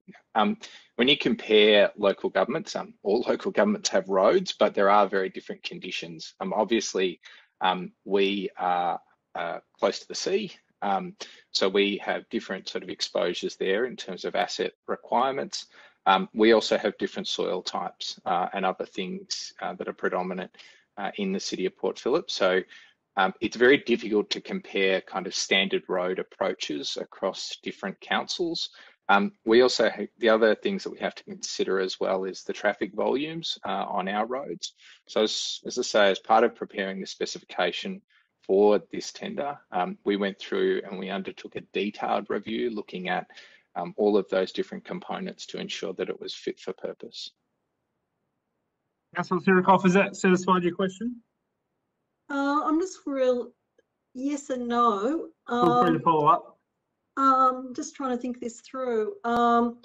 So just with, even if you were to compare our council against neighbouring councils along the bay, just wondering, do we, were the specifications that we do have road surfaces that are thicker than, say, Bayside, or given that both or other councils would also have main roads and streets, you know, suburban streets, residential streets. So Lachlan, perhaps you could be specific in terms of Bayside's road-based depth, etc., and how we compare at a high level to other councils. Yeah, are we asking a different, like a high quality of, or a thicker road surface compared to other similar council? Okay. And Lachlan, if you go ahead, that'd be great. Through you, Deputy Mayor, I can provide some information on this, but getting into the detail about comparing different councils, I don't have that information available to me, but I can take it on notice and provide something in the minutes. In terms of sort of generally speaking, our roads are actually in quite good relative condition across the municipality. So we have, because of the sort of nature of the ground conditions we have in the City of Port Phillip and the sort of years of when our roads were constructed, we have a lot of macadam pavements which are have really long lifespans. So our road conditions are generally pretty good. Under this contract, a lot of the work is related to maintenance. So the capital construction component, so building, resheeting an entire road, kind of stuff, that is no longer part of the civil infrastructure maintenance contract. So the decision was made to take that out of this contract.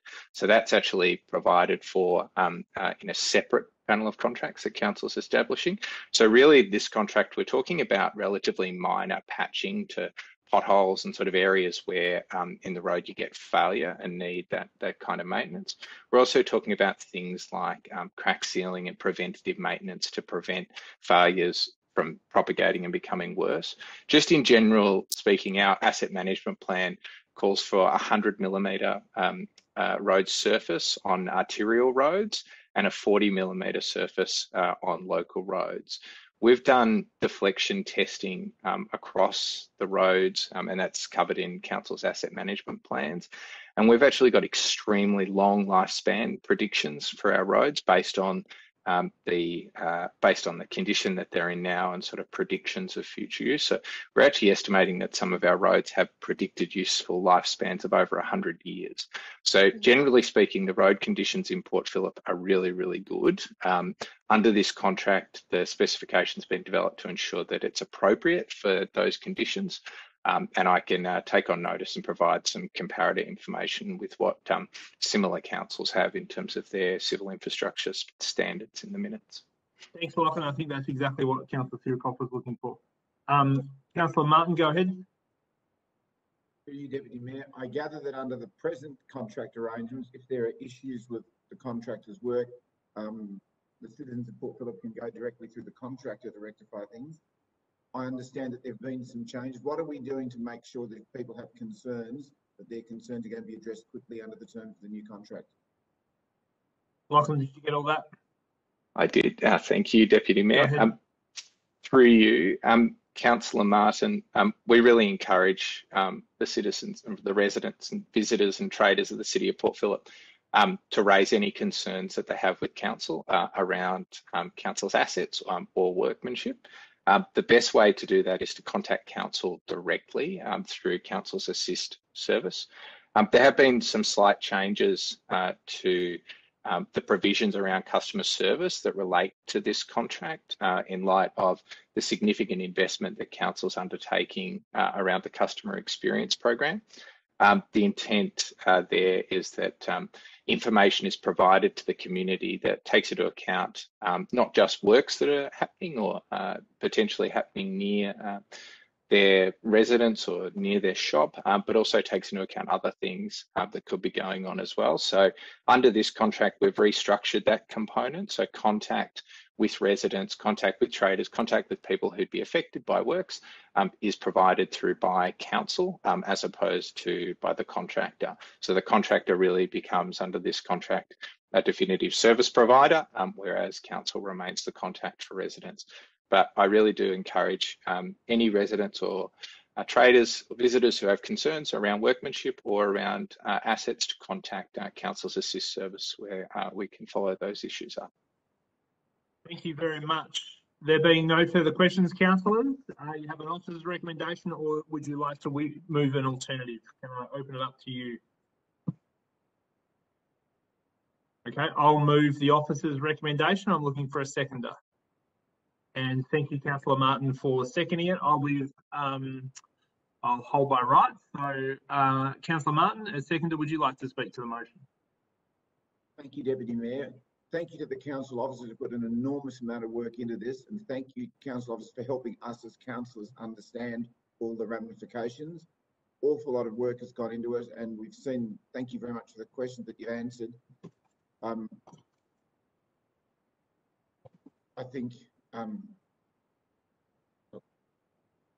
almost lost for words here because there's such an enormity of work that's gone into this, and it's taken me so long to get my head around it. I don't see how any of us could quibble with any of the work that's gone into this, and I can only endorse the outstanding job that the council has done in putting this this recommendation together for us. Thank you, Councillor Martin. Would any other councillors like to comment on this motion? I'll close by saying a thank you to the officers, particularly Lachlan. This is a bit of a, I wouldn't say a vexed contract, but it's a very highly visible contract. And it's something councillors take very, very seriously in terms of, we always, as councillors, get lots of feedback about what's happening with Fulton Hogan and the work that they're doing on our footpaths and our curbs and our civil infrastructure, etc. So it's a very visible contract. It's a very large contract. And also, I think Lachlan, for a few years ago, coming and spending a few hours with me working through the details of the predecessor to this contract. Because as Councillor Martin says, it is very complicated in some respects. It is large, potentially, and it's a key service of council that we need to ensure that we're getting good value for money for. I have a level of confidence that the officers are certainly putting in place a foundation at the moment that will ensure that the appropriate level of transparency and consistency is there to get a good level of work through in these all-important tasks, and also a good value. I hope we're taking the strategically right direction, particularly by opening these contracts up more, as Lachlan was talking about before, based on the level of inflation that's starting to be priced through the system that will, I think, be persistent for at least the next 2 or 3 years. So hopefully we're making the right strategic approach here. But again, I thank Lachlan and his team for presenting here this evening and putting the hard work together. So happy to support this motion and encourage you to do so also. So councillors, I'll put that motion to you under division for vote. Councillor Copsey, if you go ahead and vote. For. Councillor Crawford is not with us. Councillor Consultative, go ahead. For. Councillor Martin. For. Councillor Pearl is in favour. Councillor Sirikoff. For. Councillor Baxter. For. Councillor Bond. For. Councillor Clark. For. I declare that motion carried. And just give me a moment to call the Mayor back in.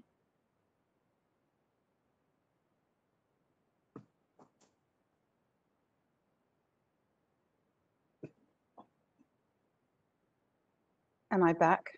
Welcome back, Madam Mayor. Thank you, Councillor Pearl. Okay, so we're up to item 12.1, which is the amendment C161 Port Part 2 adoption. Councillors, do we have any questions for the officers on this item? I have some questions, but would anyone else like to ask some questions first? No, I might take those on if I may. I believe it might be Catherine Pound who might answer them. So there were a couple of people that spoke to this item, and the first one was, in the papers, the St Kilda Sea Baths are listed as to be included as significant or contributory so that we can investigate the social history, if any. What would that mean if we found it wasn't? Would it then be removed at a later date from this amendment? Thank you, Madam Mayor. Yes, it is Catherine Pound here. And so in relation to the sea baths, the amendment actually proposed to change the grading of the property. It's already within a heritage overlay, and it proposed to change the grading from non-contributory to contributory. Now, the panel has recommended that the non-contributory grading remain, and that is the position that we have recommended Council adopt today. In relation to the CBAR, the panel's other recommendation, they did recommend that Council may wish to investigate the potential social history and significance of the sea baths to inform whether a change in grading would be warranted. If Council wants to pursue that, it would be a separate piece of work. It would be a heritage review of the sea baths to undertake that social investigation, as well as a more detailed investigation into the building itself. And that, depending on the outcome of that, it may recommend that the grading either change to a contributory or significant. It could recommend that the grading stay the same as nil, or it could recommend that the heritage overlay be removed in entirety. But yes, that would be a separate piece of work for Council to do. So could I just clarify, if I may? So technically what we're, the sea baths is remaining the same as it already has. It's already under heritage overlay, so there is no change to its the kind of requirements right now for permits to them. Yes, Madam Mayor, through you, that's correct. So it's proposed to retain the nil grading, so it will remain in the heritage overlay, which means that there is a planning permit trigger to do certain things. But yes, thank you. No, sorry, thank you. And the other one. Oh no, I think that's been answered. Sorry. Has anyone else got any questions? Oh, I do. Question, Councillor Sirikoff. Thank you. Yeah. Can you could one of the council officers please remind us about the status of the property from 56 to 60 Queens Road? The status of how it was moving. Thank you. Through you, Madam Mayor. That is a property which is not currently in a heritage overlay at all. It is proposed to be introduced into a heritage overlay. That was Council's position in the amendment. That has was put to the panel, and the panel agreed with council's position that it is a place that has heritage significance, which does warrant protection. And so the panel has recommended that a heritage overlay be placed over that property, and that's the position that we're putting to council tonight as well. I may ask one more question, if that's okay. So in regards to 5860 Queen's Road, can I ask, as part of this, can we take into consideration the views of other submitters, as one of the speakers referred to, because it's to ensure their view is never built in front of? Is that something, one, we can consider, whether we adopt this amendment? And two, is modern more a version of Art Deco? Is it of that same period?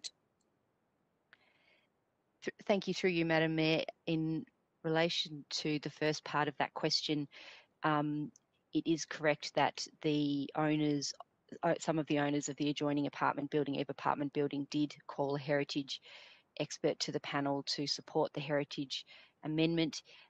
In relation to the issue of impacts on views, that's not something that's relevant to the consideration of whether a heritage overlay would apply to the property or not, where both council and the panel can only consider whether there is potential, whether the apartments at 58 to 60 Queen's Road themselves have potential heritage significance, and that's the only thing that can really be considered in this matter.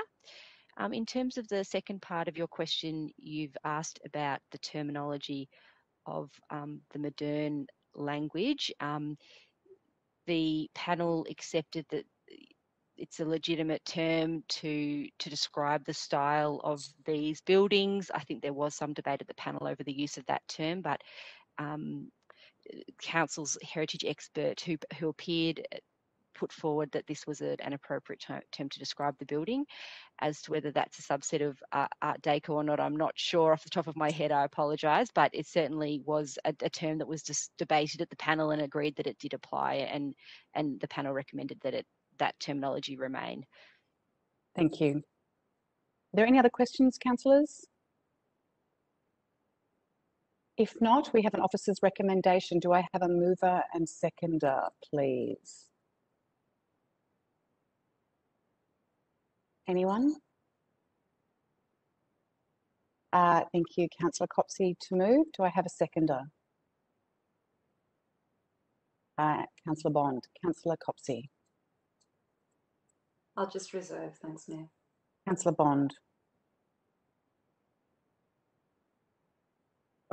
Yes, Madam Mayor, just very briefly to say that protection of heritage is very, very important. It is one of the main contributors to the value of many of our properties in Port Phillip, especially around Middle Park, Albert Park, South Melbourne, is because we have been reasonably strict over the years on preserving our heritage. So I don't share the concerns of those who believe that heritage protection will drop their property value.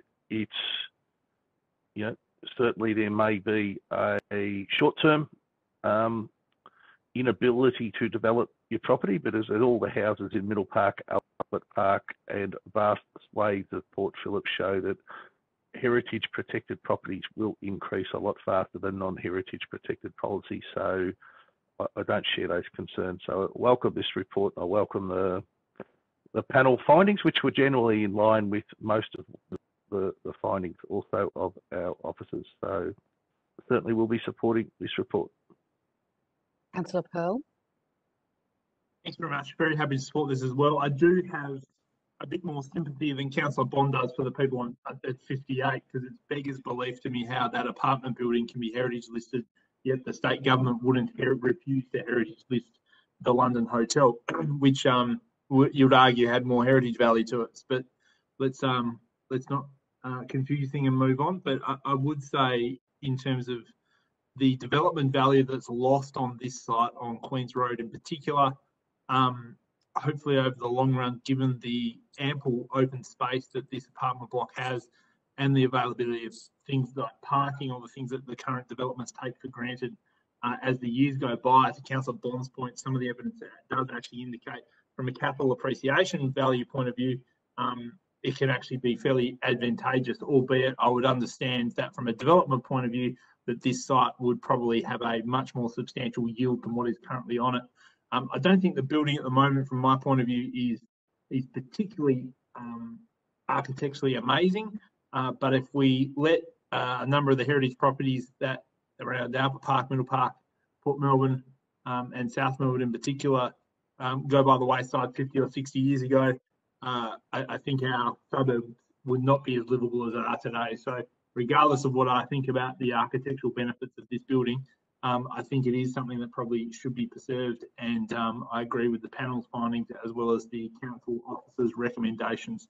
I'm very happy to support this report, and thank you to the officers for contributing it to us. Would anyone else like to speak to the motion?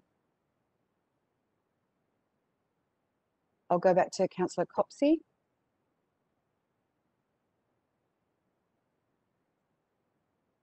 Thank you.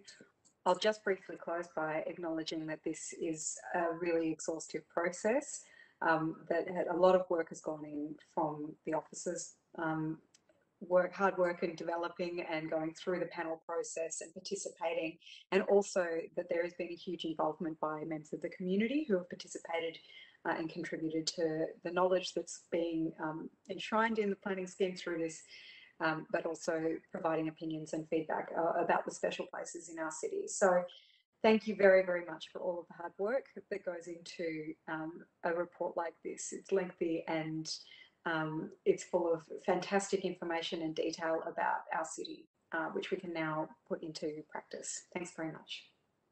Okay, let's put that to the vote. Councillor Crawford, 4. Councillor Consolo, 4.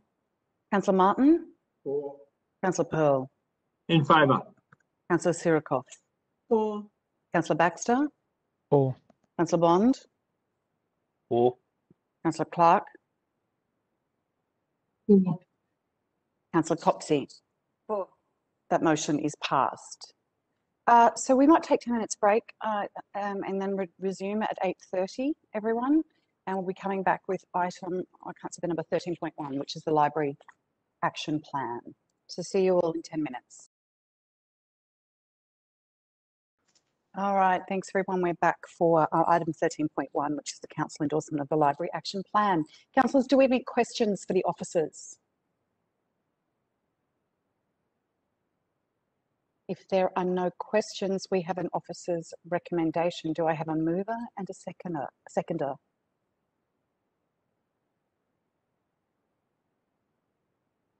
I'm happy to move. Do I have a seconder? Councillor Sirikoff, what does an A stand for? Oh, an amendment. Okay. Yes. Okay. Can I do that now, or do I have to wait? I think technically, because I said I would move it, you may have to wait to amend. I'll seek advice on that. Just because it was very slow, I was waiting for someone to... Through you, Mayor, as you've moved it, you'll need to seek a seconder, and following it being seconded, if Councillor Sirikoff would like to move an amendment. Yes. All right. So I do have a seconder, which is Councillor Baxter. All right. So I will reserve my right to speak to it. Councillor Baxter. Am I on? Yes. Yes. Yeah, look, we've been working on this action plan since the last council, and just want to thank the officers for putting this together with consultation, various sections of the community as well as councillors. I think this is going to be a great way for us to plan out the future of our libraries in the city of Port Phillip. Libraries are really very special places to a lot of people in our communities for a variety of different reasons.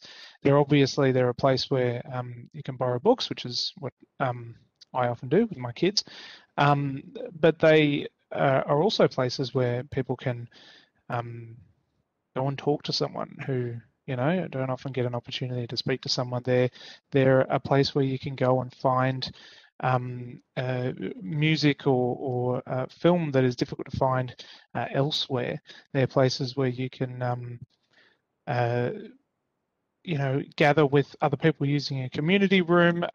You can do research there. There's so many different ways to engage with our libraries, and we need to be supporting that, as well as looking at the new ways that people are engaging with libraries all over the world as a way to build community and help people learn. This is hopefully going to set us on the path to achieving just that. Thank you, Councillor Baxter. Would anyone else like to speak to the motion? Councillor Sirikoff, did you have an amendment you would like to propose? Thank you. Thank you, Councillor Crawford. Yes, I would like to make an amendment, please. Hey, would you just read out the amended section, the section in red for us once we get it up, please? Okay. Now, ready? Yes, please. Okay. That would be great. Okay, thank you. Yeah. So I'd like to make the amendment 3.3 of endorses the continued investment in hard copy and digital books for adults and children as part of a collection that responds to the diverse and emerging needs of the Port Phillip community. Right. And also 3.4, that officers prepare a timeline for implementation of the Library Action Plan for report back to Council by November 2021. Do I have a seconder? Oh, I've got Councillor Martin to second. Okay, so Councillor Sirikoff, would you like to speak to your amendment? Yes, thank you. The Library Action Plan is about repositioning the needs of Port Phillip libraries by creating dynamic and culturally diverse environments.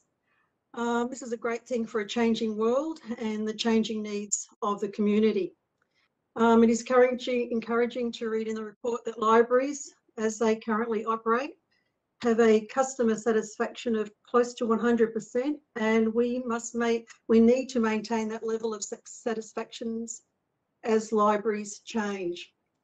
My reading of the feedback in the community consultation report and residents' emails is still an emphasis on the core or central purpose of a library is books, literacy and learning, no matter what other enhancements are happening.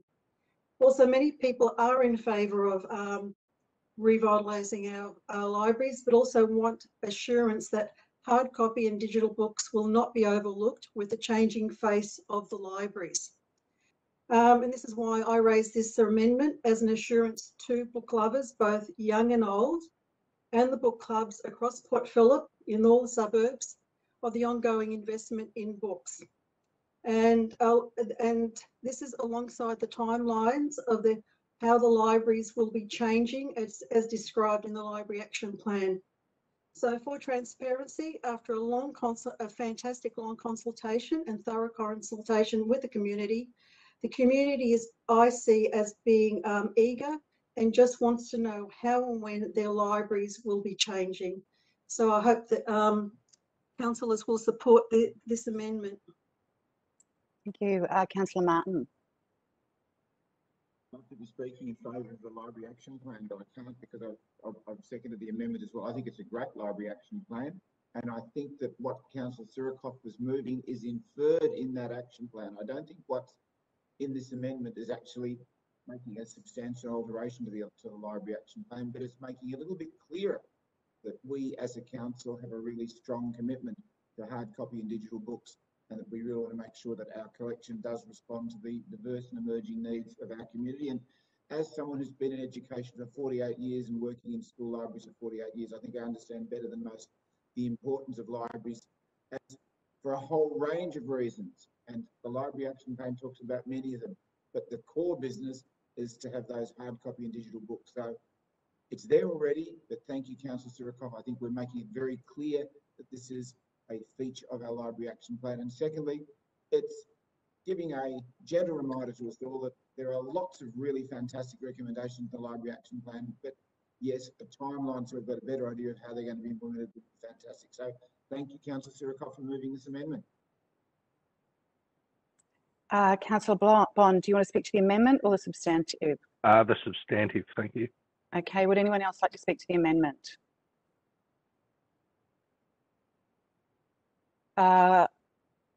If not, we'll put that to the vote. Councillor Sirikoff, did you? No, we don't need to go to that. All right, let's go to the vote on this one by division. I'm going to go for Councillor Martin. For. Councillor Pearl. In favour. Councillor Sirikoff. For. Councillor Baxter. For. Councillor Bond. For. Councillor Clark. Councillor Copsey. For. Councillor Crawford. For. Councillor Consolo. For. So that amendment now becomes part of the substantive motion. So Councillor Bond, would you like to speak to the substantive motion? Thank you, Madam Mayor. The forward to this library action plan was a proposal to remove books from the Middle Park Library, and hopefully tonight we conclude the final chapter on that proposal by sending a very, very clear message to our community that the Middle Park Library is around to stay, that books are going to remain in the Middle Park Library, and that books generally are a very, very, very large part of our City of Port Phillip libraries moving forward.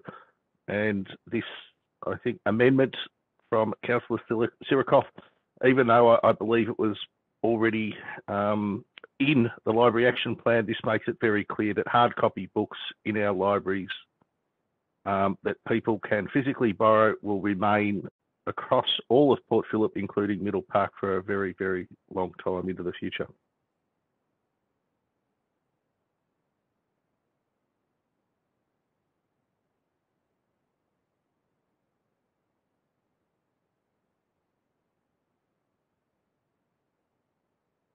You've got me on mute, Madam Mayor. Keeps automatically muting me. Sorry, guys. There we go. Would anyone else like to speak to the motion? No, I might close then briefly. Look, I think I remember the joy of being a kid and going to the library because, you know, we could never afford to buy that many books. And I used to get 10 at a time and we'd go every couple of weeks. Social media has meant I've become less of a reader, and I think I need to reverse that habit. Much better for the minded soul. But I do think our libraries have not improvement as much as enhancement. There is so much opportunity to explore in the way that libraries have become and the buildings and the spaces. You know, we do need places for people to go maybe in hot weather. We do need places where there's more interactive programming, some uplift to the buildings and a whole lot of things like that. So I'm really excited that we've finally got to this point and looking forward to the opportunities, which I think in the end is what it was all about. Rather than taking anything away, it was about looking at what the opportunities for the future are. So let's put that to the vote. I'll go again in the same order. Councillor Martin. For. Councillor Pearl. In favour. Councillor Sirikoff. For. Councillor Baxter. For. Councillor Bond. For. Councillor Clark. For. Councillor Copsey. For. Councillor Crawford. For. Councillor Consolo. For. The motion is carried. Moving on to 14.1, which is the intention to sell 174 Nott Street, Port Melbourne, the reporting of submissions in response to public notice. Councillors, do we have any questions for officers? No questions for officers? If not, we have an officer's recommendation. Do I have a mover or something different? Councillor Pearl to move. Do I have a seconder? Councillor Martin. Councillor Pearl. No, nothing from me, Madam Mayor. Councillor Martin. Fully support the officer's recommendation. Anyone else like to speak to the motion? Councillor Pearl, would you like to close? No, thanks, Madam Mayor. Let's put that to the vote. Councillor Pearl. In favour. Councillor Sirikoff. For. Councillor Baxter. For. Councillor Bond. Against. Councillor Clark. For. Councillor Copsey. For.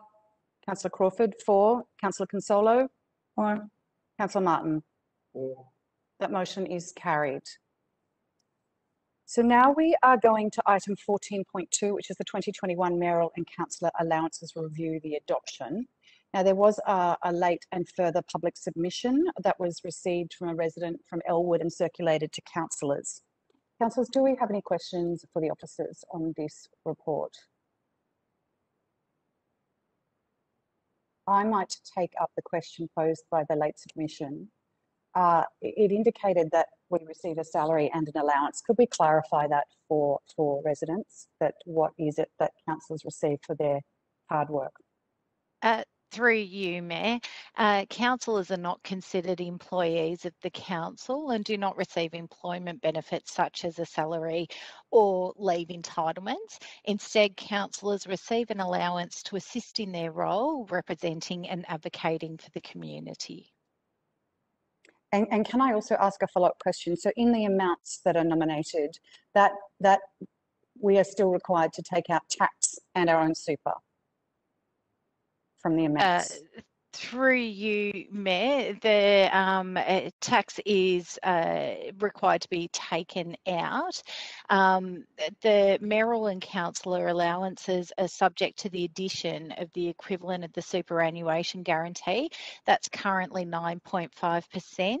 This guarantee is scheduled to increase to 10% from the 1st of July 2021. Thank you. Question from Councillor Pearl. Thank you, Madam Mayor. My question is in relation to that topic there. But just so I'm clear, in the motion 3.2, it says $31,000 for the council allowance, $31,444 plus 9.5%. So is that on top of the $31,444 or inclusive of? Through you, Mayor, that is on top of, so it is the $31,444 plus a 9.5%. being the equivalent of the superannuation guarantee. Thank you for the clarification. Any other questions? Councillor Pearl to move. Do we have a seconder?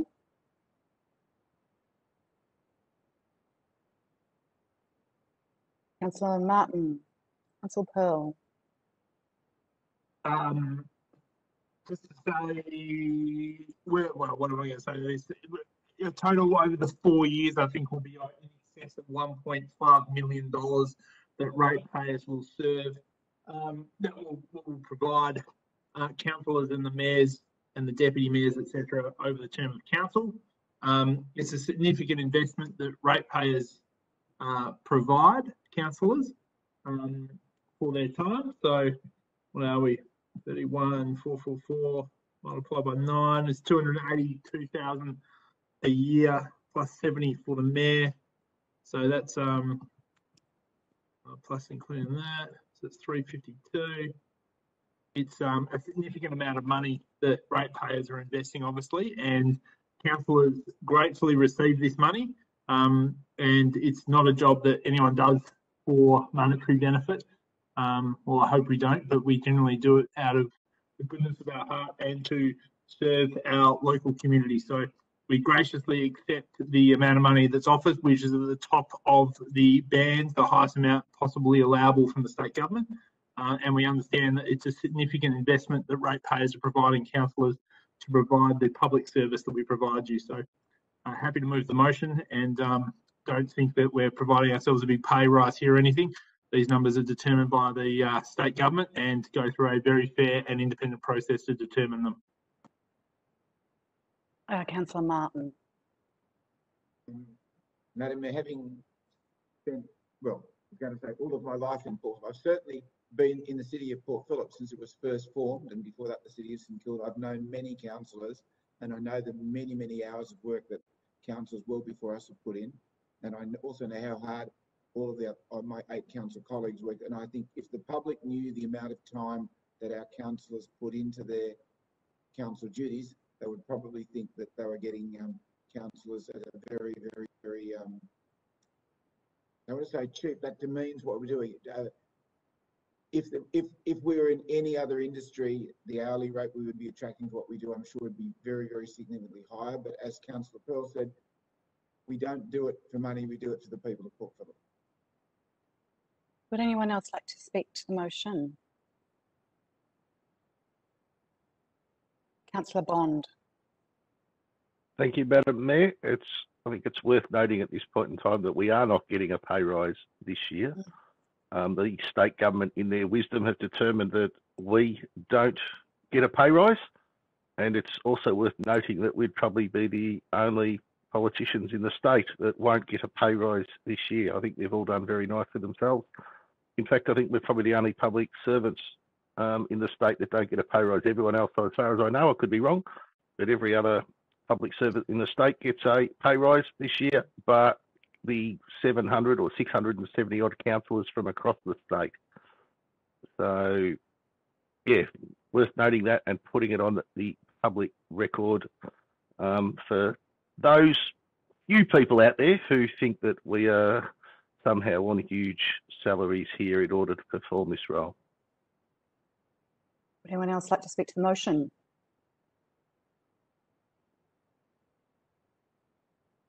I'll just add my 2 cents worth. I just wanted to say I know that we talk about a lot of ratepayers' money, but I know that we actually are putting in way more hours than any monies that we are receiving reflect. And the contribution that councillors make and invest back into our community is huge in terms of time, energy and thought. So I actually want to, I may come from a different point. I think it's probably the amount that is considered an allowance does not reflect actually the responsibility that we have undertaken, and I think that the investment that we make is what we should remember. Would anyone else like to speak to the motion? Councillor Pearl, would you like to close? I'm very happy to support this motion. If anyone feels like out there they're not getting value for money, just feel free to give me a phone call anytime, and I'm happy to take your feedback, but happy to support this motion here this evening. Let's put that to the vote. Councillor Sirikoff. For. Councillor Baxter. For. Councillor Bond. For. Councillor Clark. For. Councillor Copsey. For. Councillor Crawford. For. Councillor Consolo. For. Councillor Martin. For. Councillor Pearl. In favour. That motion is carried. Okay, we're going to quickly move on to 14.3, which is the councillor expenses monthly reporting April 20 to 21. Now, councillors, I've been advised that due to an Optus billing system upgrade, incorrect data migration has resulted in billing discrepancies. Data SIMs, including some previously cancelled SIM cards, have been incorrectly allocated. Now, this has been rectified and received a credit from Optus. The monthly councillor expense reports have been updated to reflect this change and will be republished on the website. So do we have any questions of the officers?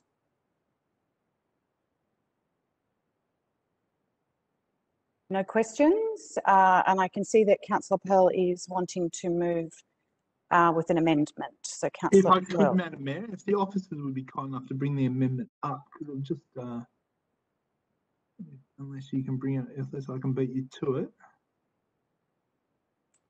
Sorry, my Can you read that? Can you see that to read it out? Oh, here we go. That'd be great. So happy to move 3.1 and 3.2 in their entirety and add 3.3. Request officers consult with the Audit and Risk Committee and undertake benchmarking against other Victorian councils on the childcare provisions in the councillor expense and support policy, and prepare a briefing paper to councillors with any opportunities to increase the accessibility of childcare provisions in the policy. And I'm happy to second that. Councillor Pearl, would you like to speak? Thank you, Madam Mayor. Happy to move our monthly report, which details councillor expenses. The 3.3 is to provide direction to officers to produce councillors a report based on the new policy which was adopted by council in August 2020, pertaining to childcare references. Now, there was a significant investigation which cost ratepayers a substantial amount of money into a number of expense claims majority of them in 2018, 2019. As a response of that independent investigation, it was found, and which resulted in a number of expenses being repaid, that there were deficiencies, particularly which opens the council up to rorting in a number of areas, and particularly childcare was one of them. That was in pertaining to the Audit and Risk Committee not being able to identify invoices pertaining to childcare. Now, one of the issues with this is the recommendations which were adopted in the policy and accepted by councillors was that the recommendations of the Audit and Risk Committee and that report are particularly onerous, and onerous to a point that it's unreasonable, I think, for general councillors to go about their duties and actually claim under the policy, particularly some of the requirements in relation to childcare. So all of this amended motion does is request officers to go away, have a look at the way the policy that we adopted in August 2020 is operating from a practical point of view, and suggest if there's any ways that potentially we can alter the components of childcare to make it more accessible so councillors can go about their work and fairly, reasonably, honestly and transparency claim legitimate expenses whilst they're going about their council duties. Simple as that. Put the motion to you, councillors. Okay, I am the seconder, so I will speak. I realised when looking at our expenses on a monthly reporting, it occurred to me that even though we are 8 months or 7 months into our councillor term, and many of our councillors have children, that no one had claimed childcare expenses. And not because councillors haven't been busy and haven't, had probably challenges with looking after children and managing their schedules, the requirements for council. And looking into it, I realised that the bar is so high, and I sought advice from past councillors about not having children myself, about the process of getting people to look after your children at last minute, what the processes were, what was required, and I realised that it really was not ideal, and we'd made the hoops so many to jump through that it was kind of prohibitive. So rather than the point of these expenses, is to support councillors in their role, we were actually making them so cumbersome and difficult.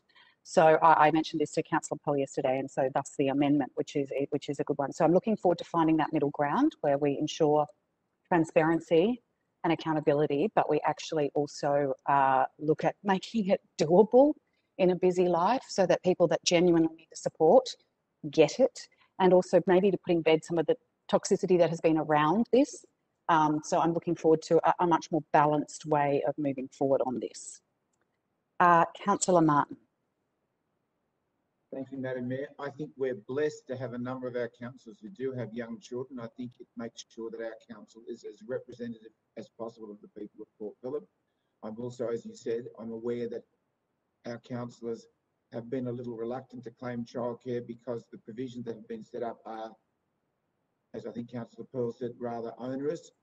We need to do everything we can to encourage people with young children to come onto our council, so we've got a broad and representative council. We need to make sure that those members of council who currently have children are also able to fulfil their council duties without feeling that they're letting their kids down. So I think Councillor Pearl's amendment and the motion itself is an excellent one, and I commend it to you. Councillor Sirikov, do you have a clarifying question? Yes, thank you. So this is just going back to the council officers for advice on the way that things can be done alternatively, and what kind of alterations was Councillor Pearl referring to? I think it's to find all of that out, but let me check with officers. Kylie Bennett, perhaps, or? Through you, Mayor. So it's from what I can take from the recommendation, if passed by Council, is that we would consult with the Audit and Risk Committee. We would also look at the policies and processes used at other councils. We would then come back to provide a report, probably through briefing, to Council and then also to the Audit Committee, and in the event that Council wished to make any changes to its current policy, we would bring that back informally to the Council chamber for councillors to make a decision on. But this provides officers with clear direction around the preparation of a benchmarking report and further discussion with councillors. Councillor Baxter. Thanks, Madam Mayor.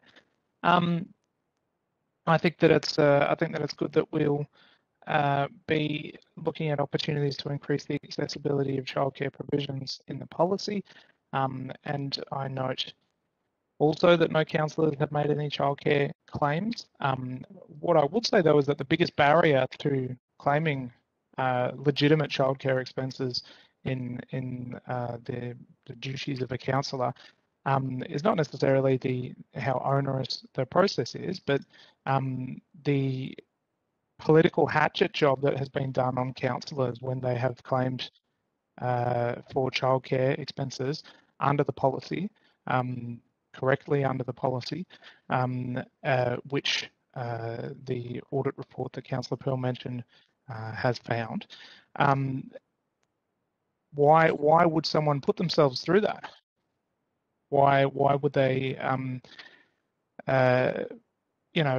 when you've got councillors who enthusiastically participated in the campaign against councillors who were making legitimate childcare claims, my question would be, no matter how accessible we make the policy, there is a political problem here where councillors who need childcare in order to go and do their duties have to constantly fear whether they will be made a target for doing that because of other political considerations that might be out there.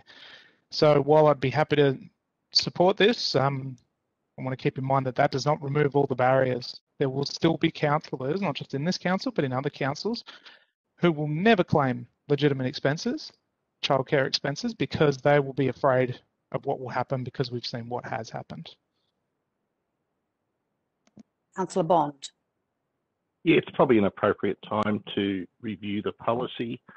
As it is a new council, the current policy, of course, was put in place as a result of the widespread warping of our councillor expenses that occurred in the previous council.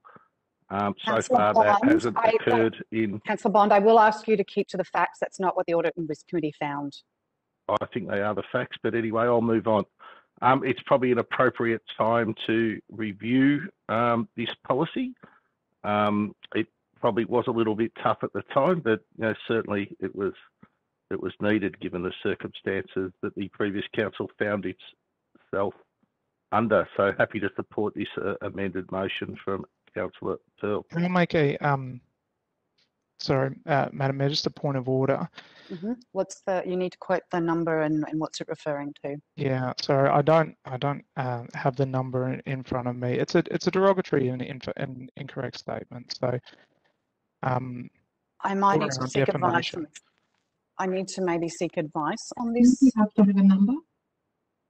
Yeah, that's why I'm seeking advice for it. Please, Councillor Clark. If everyone else could stay out of it while I seek advice. Through you, Madam Mayor.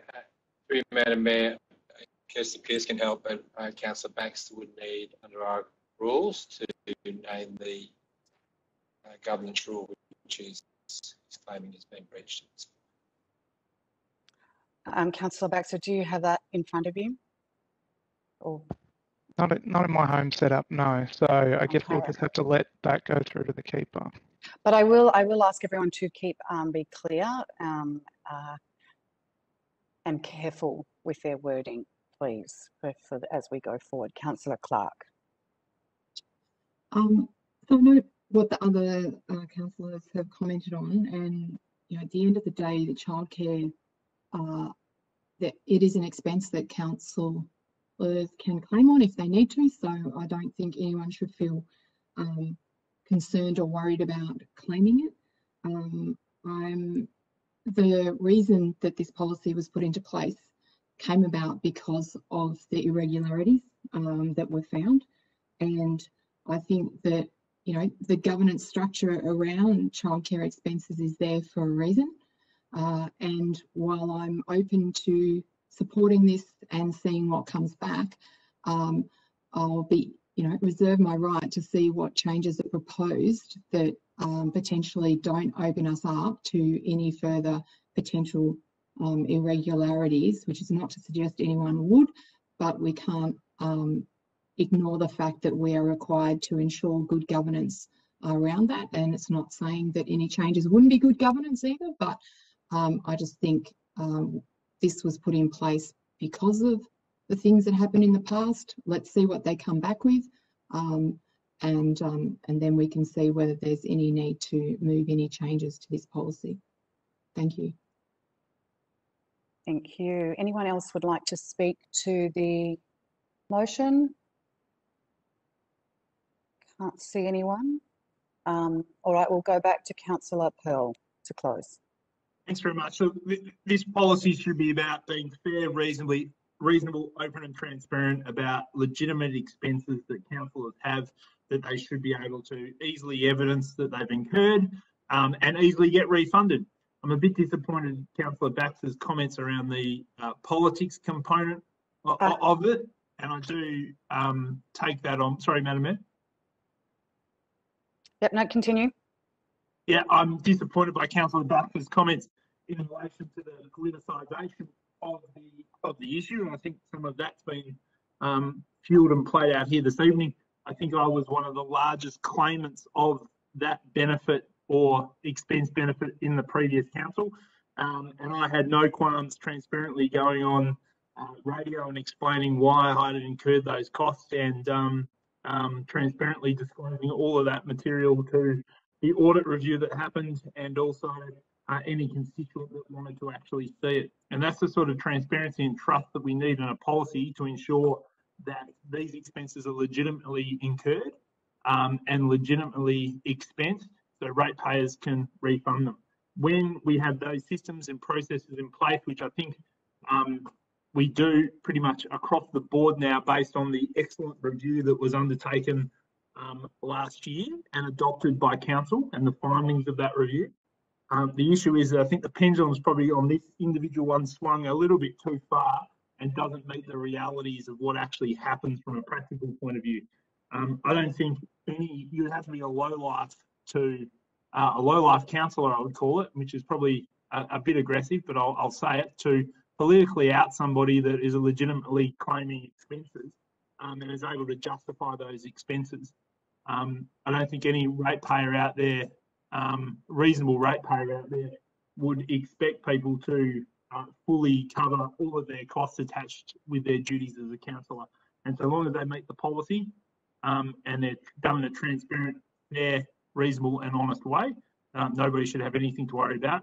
And any instances of people trying to politicise things should be dealt with severely by the Mayor and their fellow councillors as we go down this route. So hopefully we get a good quality briefing. Again, it's a briefing, it's not a report back to council, it's a briefing, so councillors will consider this, and hopefully we can come up and inform a policy environment that meets everybody's needs and requirements and comes up with a practical point of view to move this policy forward again. So hopefully you vote for this amended motion.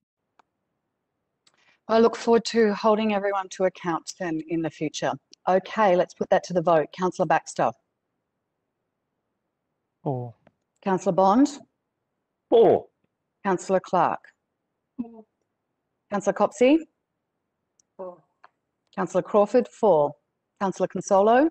For. Councillor Martin. For. Councillor Pearl. Councillor Pearl. In favour, sorry, pardon me. Yep, Councillor Sirikoff. Yeah, I'll do a big yes for this. Great. That motion is carried. All right, let's keep it moving. 14.4. The status of council decisions and questions taken on notice recorded by council from 24th of October 2020 to the 31st of March. Do we have any questions for the officers? No. Then we have a mover, and I have got Councillor Pearl to move and Councillor Copsey to second. Councillor Pearl. No, thank you, Madam Mayor. Councillor Copsey. Councillor Copsey, I can't hear you. No, thanks. Yeah, sorry, I just want to double check. Would anyone else like to speak to the motion? If not, Councillor Pearl, do you want to close? No, thanks, Madam Mayor. Let's put that to the vote then. We have Councillor Bond. For. Councillor Clark. For. Councillor Copsey. For. Councillor Crawford. For. Councillor Consolo. For. Councillor Martin. For. Councillor Pearl. In favour. Councillor Sirikoff. For. Councillor Baxter. For. Okay, that motion is carried. Let's move on to 14.5, which is the City of Port Phillip Strategic Memberships Review 2021. So just to let you know, due to the complexity of this item, we will consider this recommendation in 3 parts once I find my piece of paper. But do we have any questions for the officers?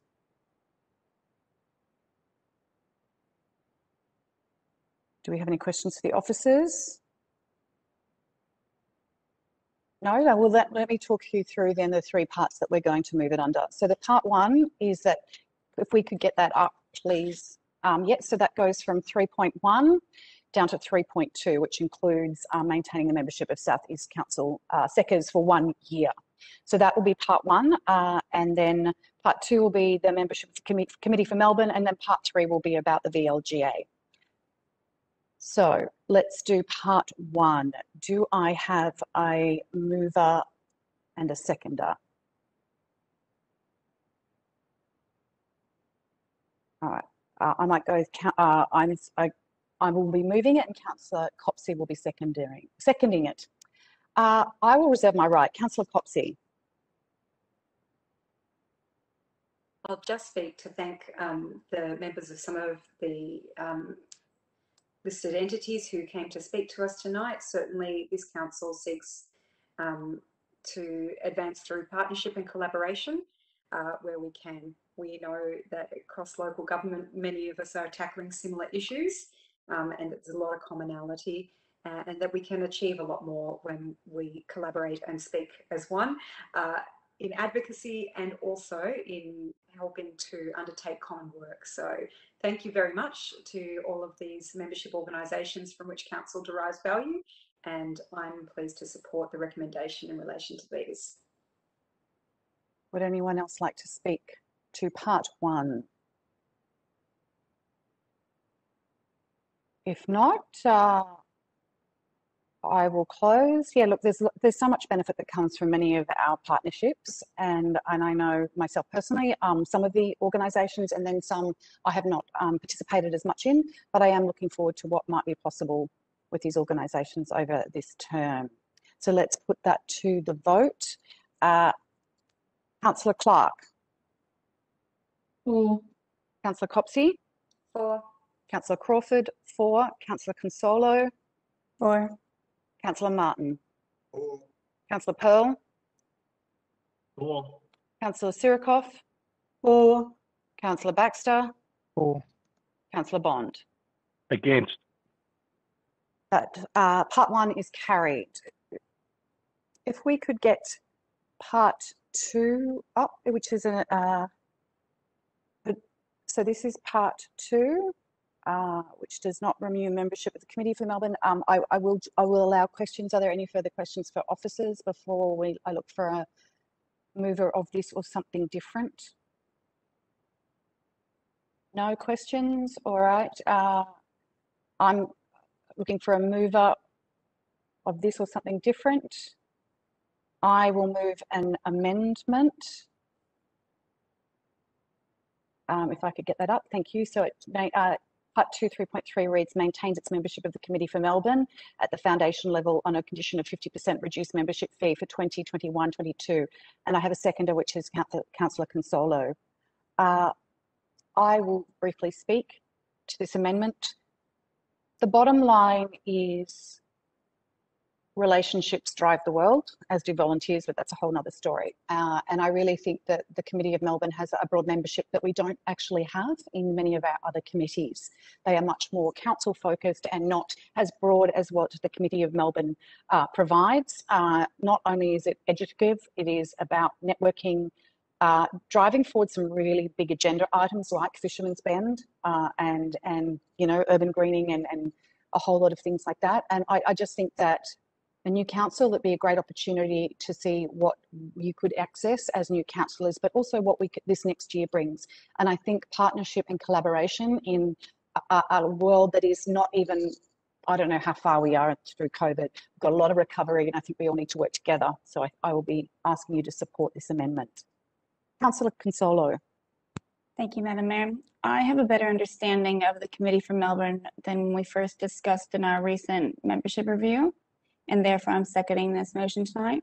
The advocacy around public transportation and fishermen's bend is really important to me, as are other topics by the Committee for Melbourne. I note there is overlap of topics by several of our memberships. However, each approach may be necessary. It's my promise to ratepayers that I will actively use these memberships next financial year to better inform myself for our annual review next year, so that it isn't just money out the door like a gym membership might be to some. That's a very good, analogy. Would anyone else like to speak to the amendment? No, then let's, Councillor Pearl. Yeah, thanks, Madam Mayor. I'm going to speak against this motion. I like the promises of involvement. I've heard it several times, but what I'd like to see is results. And I think the Committee for Melbourne is a fantastic organisation and does some amazing things, but it's predominantly focused, as it should be, on the City of Melbourne. I went to their website today, and there's no reference to Fisherman's Bend in their Strategic Melbourne 4.0 document. The only reference to Fisherman's Bend on their website was an event that Toyota held in March 2020 or thereabouts, which was a forum on Fisherman's Bend, which was very interesting, but didn't result in any practical action. So albeit this is a small amount of money now, we've been debating this motion now for 3 or 4 years, and I think it's always been fairly close, but it's an organisation I haven't actually seen any benefit from. And if we're looking to get access to certain people, etc., effectively trying to get sort of a lobbyist type of arrangement out of this organisation, we need a few things. And this is what we need. Firstly, we need a formal statement from the the Committee for Melbourne around what their advocacy priorities actually are for Fisherman's Bend. Not that they support Fisherman's Bend, but what their prioritisation is and how it aligns with council. Secondly, we need them to prioritise that also and assist us with our lobbying, particularly around the tram and train networks in the Fisherman's Bend on a formal point of view, not just facilitating, but from a formal point of view. If we get those two actions done by the end of the year, I would say our $7,500 investment has been worthwhile. Invitations to events and all those sorts of things, we can get those without having to pay the $7,500. So I don't see value in this membership based on the results I've seen in the last 3 years and where the strategic settings for the Committee for Melbourne are.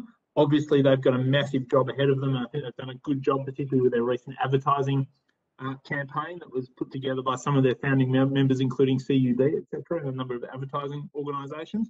But the City of Melbourne, frankly, faces substantially more challenges in the next post-COVID phase than probably any other municipal council does in, really Victoria or Australia even. And the Committee of Melbourne, over its history, decades of history, has shown real impact and been able to gather and canvass businesses together and bridge the divide between the local council, the state government, and to a lesser extent also the federal government. So they do a great job, but I think they should, focus on their plans as detailed in their Melbourne 4.0 document, and I don't think we need to be subsidising that. Councillor Clark. And so this was an opportunity to save money through the review of the memberships that we did, and so it's really disappointing to see once again this being brought back. We've got hundreds of thousands of dollars invested in relationships from the previous motion that we approved, some like SECA, which cost ratepayers over $40,000 a year. So I think we've confined a lot of relationships that we can work on from the previous list of memberships that we had. Motions like this, I think, for me, don't provide us with enough of a focus on the ratepayers' precious funds. And this is somewhat of a painless way that we could have tried to provide some value for ratepayers, and by not spending this money, and it doesn't impact services as well. So to me, trimming the memberships would have been a helpful part of our budget review. So I won't be supporting this motion. Councillor Bond. I'll flag that in the event this motion fails, I will put up the original officer's recommendation. That's it then, Councillor Bond? That's it. Councillor Martin. I'd just like to thank Councillor Pearl for his very clear, concise explanation about what the Committee of Melbourne should be doing in Fisherman's Bend. I also believe you only get it out of something what you put into it, and if we're for $7,500, a 50% discount, we're able to help the Committee of Melbourne deliver all those things that Councillor Bond has spoken about, and that will be up to us to make sure that we can help drive that. I think it's a very, very good investment in the short term. And if some of Councillor Pearl's red flags that he doesn't believe in the past we've had value for money for, if we can't get what we want out of it this year, I'd probably be supporting his motion that we don't rejoin in 12 months' time. But given the potential for movement on Fisherman's Bend through the Committee of Melbourne, particularly with the advice that Councillor Pearl has given us, very happy to support this. Anyone else would like to speak to part 2? If not, I will just round back. I just want to say that I know that from traders, particularly in St Kilda, they feel that they are struggling just as much as the City of Melbourne, and I think it is on us to acknowledge that and look to opportunities where there may be collaboration with the City of Melbourne in these opportunities. I think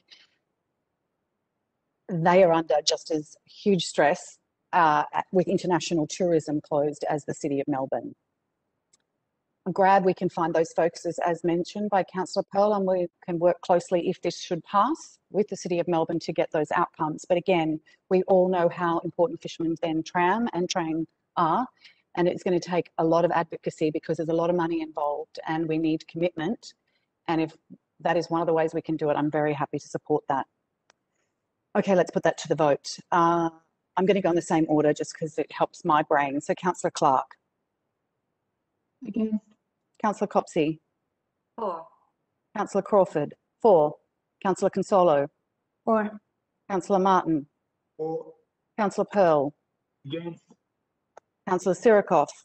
Against. Councillor Baxter. For. Councillor Bond. Against. That part 2 has carried. So moving on to part 3, if we could get that up on the screen, please.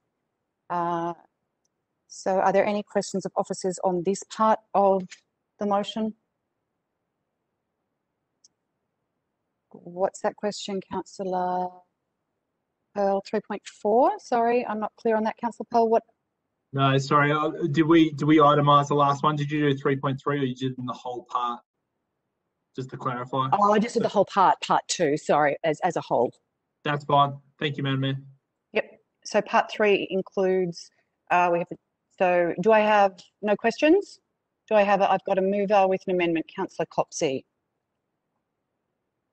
Thank you. It's just to move 3.5.1 to maintain membership of the Victorian Local Governance Association. Right, would you? Yep. And we have a seconder, which is Councillor Martin. Councillor Copsey. Thank you. Self-explanatory, the VLGA does excellent work in terms of advocating for the local government as a sector, as well as personally I've found their trainings to be of a very high quality, as well as their networking events. Just want to take time to thank those officers and board members who attended this evening to speak to some of the good work that the VLGA has been doing.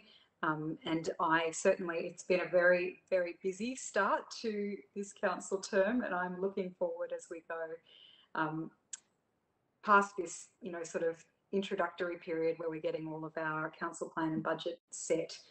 And hopefully as COVID starts to have less and less impact, I'm going to touch wood and say that we can, as a council, start to take advantage of some of the opportunities that are available to us through this membership. I've already been to a couple of excellent trainings so far on the new Gender Equity Act and the obligations for councils under that new framework. So some great work happening here, and I'm very pleased to put this motion supporting continued membership. Councillor Martin. I have to apologise to my council colleagues. I haven't been a particularly good councillor in my first 8 months in council because I wasn't fully aware of all the benefits of being involved in the VLGA, and it's only in the last 4 weeks that I've started to realise what an important and effective group that it is. And I've possibly, it's through the election campaign that the VLGA has been running with its own organisation, I've been able to speak to a number of colleagues and a number of other councils. The amount of networking I've been able to facilitate for myself, improve my own understanding of local government and have a far better understanding of their role in delivering all sorts of professional development activities to councillors. I've, a bit like St Paul on the road to Damascus, I've been converted and I'm now very enthusiastic that we maintain our membership with the VLGA. Great, and we're just noticing, Councillor Copsey, it's Governance Association, not government, so we do need to, can we alter that? And I did say governance. You did say governance. Thank you, thank you. Would anyone else like to speak to part 3? No one? We'll go back to you to close, Councillor Copsey. Well, I did save one thing that I wanted to highlight for closing. It's just to also applaud the fantastic work that the VLGA has been doing in terms of boosting the participation of women in the local government sector. It's sorely overdue progress in that area, and I know that it's been a real point of success, and I wish them all the very best with that continued work. Our communities are best served when we've got people representing them that represent the diversity of our communities. So it's another great benefit that I just wanted to highlight in speaking to this. Thank you. Let's put that to the vote. Councillor Clark. Against. Councillor Copsey. 4. Councillor Crawford. 4. Councillor Consolo. 4. Councillor Martin. 4. Councillor Pearl. Against. Councillor Sirikoff. Against. Councillor Baxter. 4. Councillor Bond. Against. That has carried. So, councillors, that's the end of our reports tonight. We have no notices of motion, but we will move on to item 16, which is reports by councillor delegates. Do we have any reports from delegates who wish to share some information with us and the wider community? No one's jumping at it. Okay, let's move on to urgent business. Councillors, do you have any items of urgent business? No? So we're moving on to confidential matters. We do have one confidential matter tonight, which is 18.1, which is the JLT class action. So I now call on a councillor to move that the meeting be closed to members of the public to consider a confidential item. Just before you do that, Madam Mayor, I'll just declare a conflict on Oh, yes, thank you. that motion as well. Misplaced the wording, but I'll just Marcus Bell declare that in relation to item 18.1, which is in relation to JLT, I have a conflict of interest through close association, and I'll now remove myself from that. Thank you, Councillor Pearl. I believe Councillor Martin will move to close the meeting. Do I have a seconder? Thank you, Councillor Consolo. I will now put the motion under division. Councillor Copsey. 4. Councillor Crawford. 4. Councillor Consolo. 4. Councillor Martin. 4. Councillor Martin. 4. Oh, great, thank you. Councillor Pearl is gone. Councillor Sirikoff. 4. Councillor Baxter. 4. Councillor Bond. 4. Councillor Clark. 4. The motion is carried. So, councillors, we'll now conclude the open part of this meeting in Webex, and we'll move to Microsoft Teams to consider the confidential item. So I advise the members of the public that as there are no further open items to be discussed, that's the conclusion of tonight's meeting, if any of you are still listening. Thank you for joining us tonight, and I guess we'll do it all again next week for the